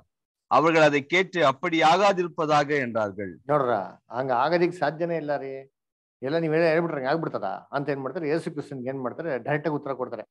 ಅವಾಗ ಏನ್ ಮಾಡ್ತಾರೆ, ನೆಕ್ಸ್ಟ್ ಬಂದ್ಬಿಟ್ಟು ಯೇಸು ಕ್ರಿಸ್ತು ಈ ತರ ಉತ್ತರ ಕೊಟ್ಬಿಟ್ರು ಅಂತ ಹೇಳಿದ ತಕ್ಷಣ, ಈ ಸಾಮ್ಯ ಅವ್ರ ವಿರುದ್ಧವಾಗಿ ಹೇಳಿದ ತಕ್ಷಣ ಏನ್ ಮಾಡ್ತಾರೆ, ಇನ್ನೊಂದು ಟೀಮ್ ನ ಕಳಿಸ್ತಾರೆ ಯೇಸು ಕ್ರಿಸ್ತನ ಅಟ್ಯಾಕ್ ಮಾಡಕ್ಕೆ. 19th verse 20th verse ಓದಿ ಕನ್ನಡದಲ್ಲಿ. ಅದಲ್ಲೇ ಶಾಸ್ತ್ರಿಗಳು ಮಹಾಯಾಜಕರು ಈ ಮಾತುಗಳನ್ನು ಕೇಳಿ ತಮ್ಮನ್ನೇ ಕುರಿತು ಈ ಸಾಮ್ಯವನ್ನು ಹೇಳಿದನು ಎಂದು ತಿಳ್ಕೊಂಡು ಅದೇ ಗಳಿಗೆಯಲ್ಲಿ ಆತನನ್ನು ಹಿಡಿಯುವುದಕ್ಕೆ ಸಂದರ್ಭ ನೋಡಿದರು. ಆದರೆ ಜನರಿಗೆ ಭಯಪಟ್ಟರು. ಆಮೇಲೆ ಅವರು ಯೇಸುವನ್ನು ಅಧಿಪತಿಯ ವಶಕ್ಕೂ ಅಧಿಕಾರಕ್ಕೂ ಒಪ್ಪಿಸಬೇಕೆಂದು ಹೊಂಚಿ ನೋಡುವವನಾಗಿ ನೀತಿವಂತರಂತೆ ನಟಿಸುವ ಗೂಢಚಾರರನ್ನು ಆತನ ಮಾತಿನಲ್ಲಿ ಏನನ್ನಾದರೂ ಹಿಡಿಯುವುದಕ್ಕೆ ಆತನ ಬಳಿಗೆ ಕಳುಹಿಸಿದರು. ಇವಾಗ ಯಾರ್ದಪ್ಪ ಕಳ್ಸಿದ್ರು ಅಂತಂದ್ರೆ ಗೂಢಾಚಾರಿಗಳನ್ನ. ಇಂಗ್ಲಿಷ್ ಅಲ್ಲಿ ಬರ್ತಾರೆ ಮಾತಲ್ಲಿ ನಿಪುಣರು ಅಂತ್ರಿ, ಎಕ್ಸ್ಪರ್ಟ್. ಯೇಸು ಕ್ರಿಸ್ತನ ಮಾತಲ್ಲಿ ಏನಾರೋ ಹಿಡಿಬೇಕಂತ ಅಂತವ್ರನ್ನ ಏನ್ ಮಾಡ್ತಾರೆ, ಒಂದು ಟೀಮ್ ನ ಕಳಿಸ್ತಾರಂತೆ. ಈ ಟೀಮ್ಗೆನೆ ಯೇಸು ಕ್ರಿಸ್ತು ಸೂಪರ್ ಆಗಿ ಉತ್ತರ ಕೊಡ್ತಾರೆ. ನೋಡಿ ಅಲ್ಲೇ ಬರ್ತದೆ ಎಲ್ಲಿ ಅಂತಂದ್ರೆ 26 verse, ಅದರಲ್ಲಿ ಓದಿ 26.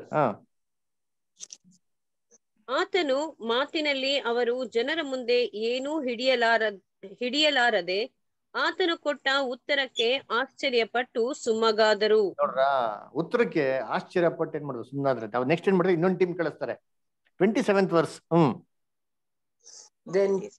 ತರುವಾಯ ಪುನರುತ್ಥಾನವಿಲ್ಲವೆಂದು ಹೇಳುವವರಾದ ಸದ್ದುಕಾಯರಲ್ಲಿ ಕೆಲವರು ಬಂದು ಆತನಿಗೆ ಪ್ರಶ್ನೆ ಮಾಡಿದ್ದೇನೆಂದರೆ, ಬೋಧಕನೇ, ಅಣ್ಣನಾದವನು ಹೆಂಡತಿಯುಳ್ಳವನಾಗಿದ್ದು ಮಕ್ಕಳಿಲ್ಲದೆ ಸತ್ತರೆ ಅವನ ತಮ್ಮ ಒಂದ್ ನಿಮಿಷ, ಇನ್ನೊಂದ್ಸತಿ 27 ಓದಿ.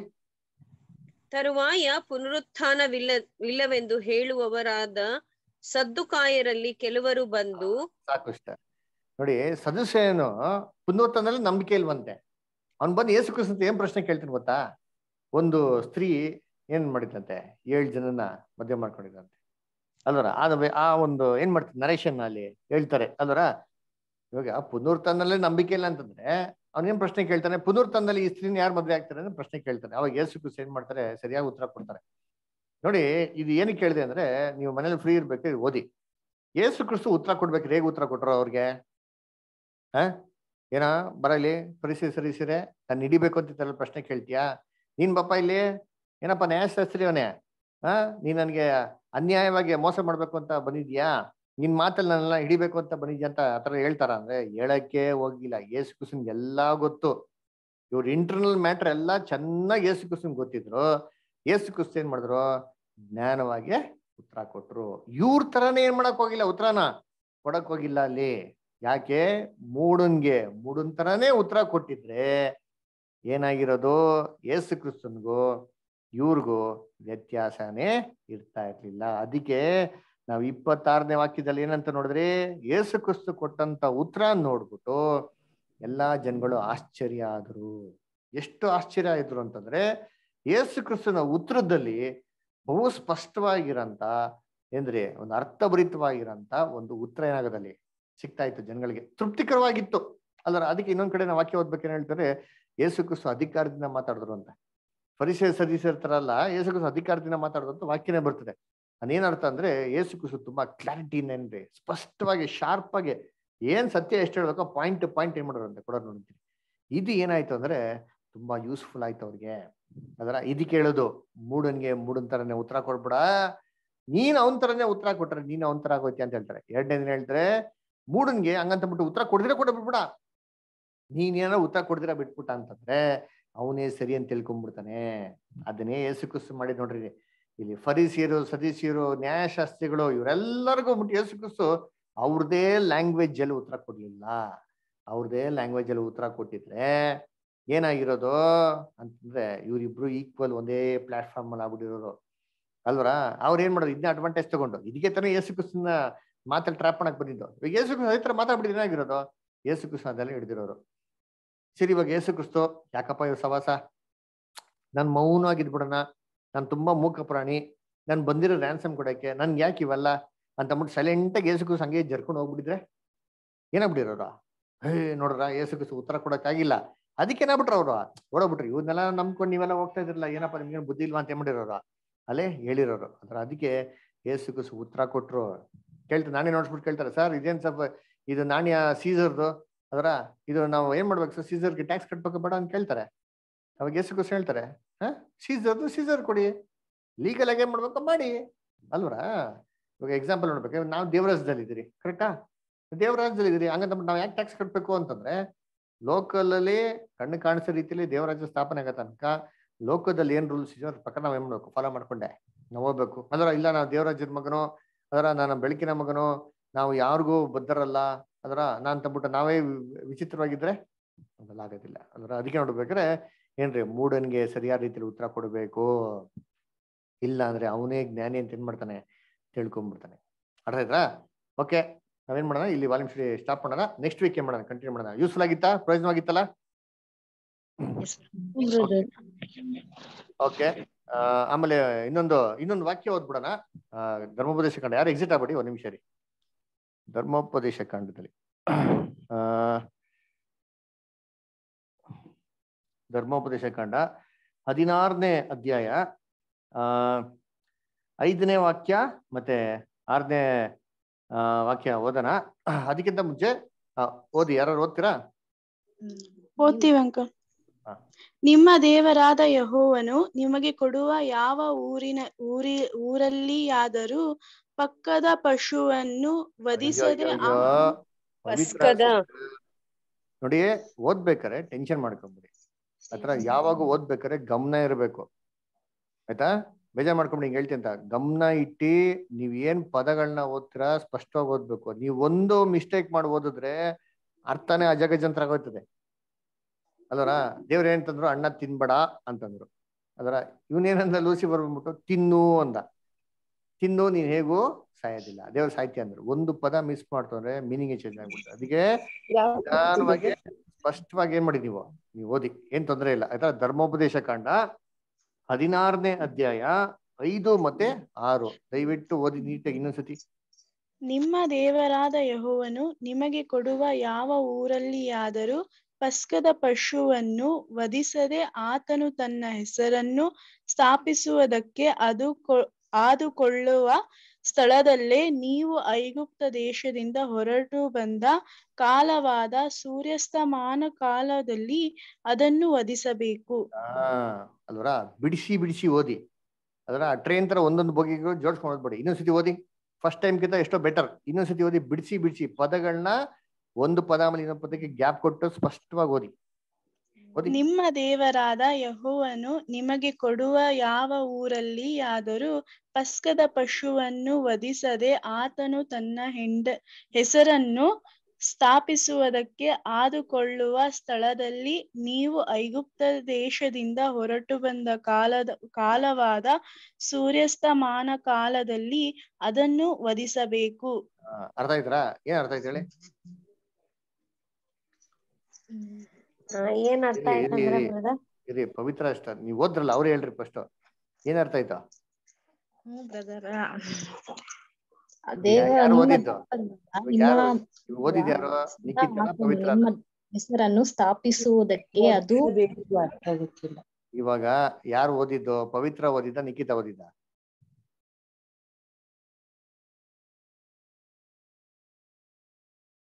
ಯಾರು ಓದಿದ್ದ? ಯಾರು ಓದಿದ್ದು? ಲಿಖಿತ ಬ್ರದರ್. ಈರಮ್ಮ ನಿಖಿತ ಇವಾಗ ಓದಿದ ಅರ್ಥ ಆಯ್ತಾ ನಮ್ಮ ನಿನ್ಗೆ? ಅರ್ಥ ಆಯ್ತಾ? ಹೇಳು ಉತ್ತರ ಹೇಳು. ನಿಮ್ಮ ದೇವರ ಕೇಳಿ, ನಿಮ್ಗೆ ಅರ್ಥನೇ ಆಗಿರಲ್ಲ ಆಯ್ತಾ? ನಮಗೆ ಅರ್ಥ ಆಗಿಲ್ಲ ಅಂದ್ರೆ ಮತ್ತೊಬ್ರಿಗೆ ಏನ್ ಅರ್ಥ ಆಗಿರ್ತದೆ? ಅದಕ್ಕೆ ಕ್ಲಾರಿಟಿ ಇರಬೇಕು ಸ್ಪೀಚ್ ಅಲ್ಲಿ. ಸರಿ, ಬೇರೆ ಯಾರು ಓದ್ರಿ? ಬೇರೆ ಯಾರು ಓದ್ರಿ? ನಿಮ್ಮ ದೇವರಾದ ಯೆಹೋವನು ನಿಮಗೆ ಕೊಡುವ ಯಾವ ಊರಲ್ಲಿಯಾದರೂ ಪಸ್ಕದ ಪಶುವನ್ನು ವಧಿಸದೆ ಆತನು ತನ್ನ ಹೆಸರನ್ನು ಸ್ಥಾಪಿಸುವುದಕ್ಕೆ ಆದುಕೊಳ್ಳುವ ಸ್ಥಳದಲ್ಲಿಯೇ ನೀವು ಐಗುಪ್ತ ದೇಶದಿಂದ ಹೊರಟು ಬಂದ ಕಾಲವಾದ ಸೂರ್ಯಾಸ್ತಮಾನದಲ್ಲಿ ಅದನ್ನು ವಧಿಸಬೇಕು. ಅರ್ಥ ಆಯ್ತಾ? ಅವ್ನು ಹೆಂಗ್ ಓದ್ತಾರೆ ಕ್ಲಾರಿಟಿ ಹಂಗ್ ಓದ್ಬೇಕು. ಹೇಳ್ತಿದ್ದ ಬೇಜಾರು ಮಾಡ್ಕೊಂಬಿಡಿ. ತಿದ್ದದು ಒಳ್ಳೇದು, ತಿದ್ದುಕೊಂಡ್ರೆ ನೀವು ಮತ್ತೊಬ್ರು ತುಂಬಾ ಯೂಸ್ಫುಲ್ ಆಗ್ತೀರಾ ಆಯ್ತಾ? ಸರಿ, ಈ ವಾಕ್ಯದಲ್ಲಿ ಏನ್ ಅರ್ಥ ಆಯ್ತು? ಯಾರಿಗಾರು ಹೇಳ್ತೀರಾ? ಈ ವಾಕ್ಯದಲ್ಲಿ ಏನ್ ಹೇಳ್ತಾರೆ? ಒಂದು ಮುಖ್ಯವಾಗಿ ಏನಂತ 2 ಪಾಯಿಂಟ್ ಹೇಳ್ತಾರೆ, ಗಮನಿಸಿದ್ರೆ ಯಾರಾದ್ರ? ಹೇಳ್ತೇವೆ ಬ್ರದರ್. ಏನ್ ಅರ್ಥ ಆಯ್ತು? ಅದು ಏನಂದ್ರೆ ಬ್ರದರ್, ಪಸ್ಕನ ನಾವು ಎಲ್ ಬೇಕಲ್ಲೇ ವಾದಿಸ್ಬಾರ್ದು, ದೇವ್ರು ನೇಮಿಸಿದ ಜಾಗದಲ್ಲೇ ಹೋಗ್ಬಿಟ್ಟು ನಾವು ಕರ್ತನ ಮೇಜನ್ ಮಾಡ್ಕೋಬೇಕು ಅಂತ ಒಂದು. ಅದ್ರಲ್ಲೂ ಯಾವಾಗ ಅಂತಾರೆ? ಸೂರ್ಯಾಸ್ತಮಾನ ಅಂತಾರೆ, ಆಗಿನ ಇದ್ರಲ್ಲಿ ಸಂಜೆ ಆದ ವೇಳೆಯಲ್ಲಿ ಅಂತ ಅರ್ಥ ಬರ್ತದೆ. Very good. ನೋಡ್ರ, ಈ 2 ಪಾಯಿಂಟ್ ತುಂಬಾ ಇಂಪಾರ್ಟೆಂಟ್. ಅದರಿಂದ ನಾನು ಇಷ್ಟ ಬಂದ ಜಾಗದಲ್ಲಿ ಹೋಗ್ತೀನಿ, ನನಗೆ ಸಂತೋಷವಾಗಿರೋ ಜಾಗದಲ್ಲಿ ಹೋಗ್ತೀನಿ, ಅದೆಲ್ಲ ದಯವಿಟ್ಟು ಪಾಸ್ ಓವರ್ ಟೈಮಲ್ಲಿ ಮಾಡಕ್ ಹೋಗ್ಬಿಡಿ.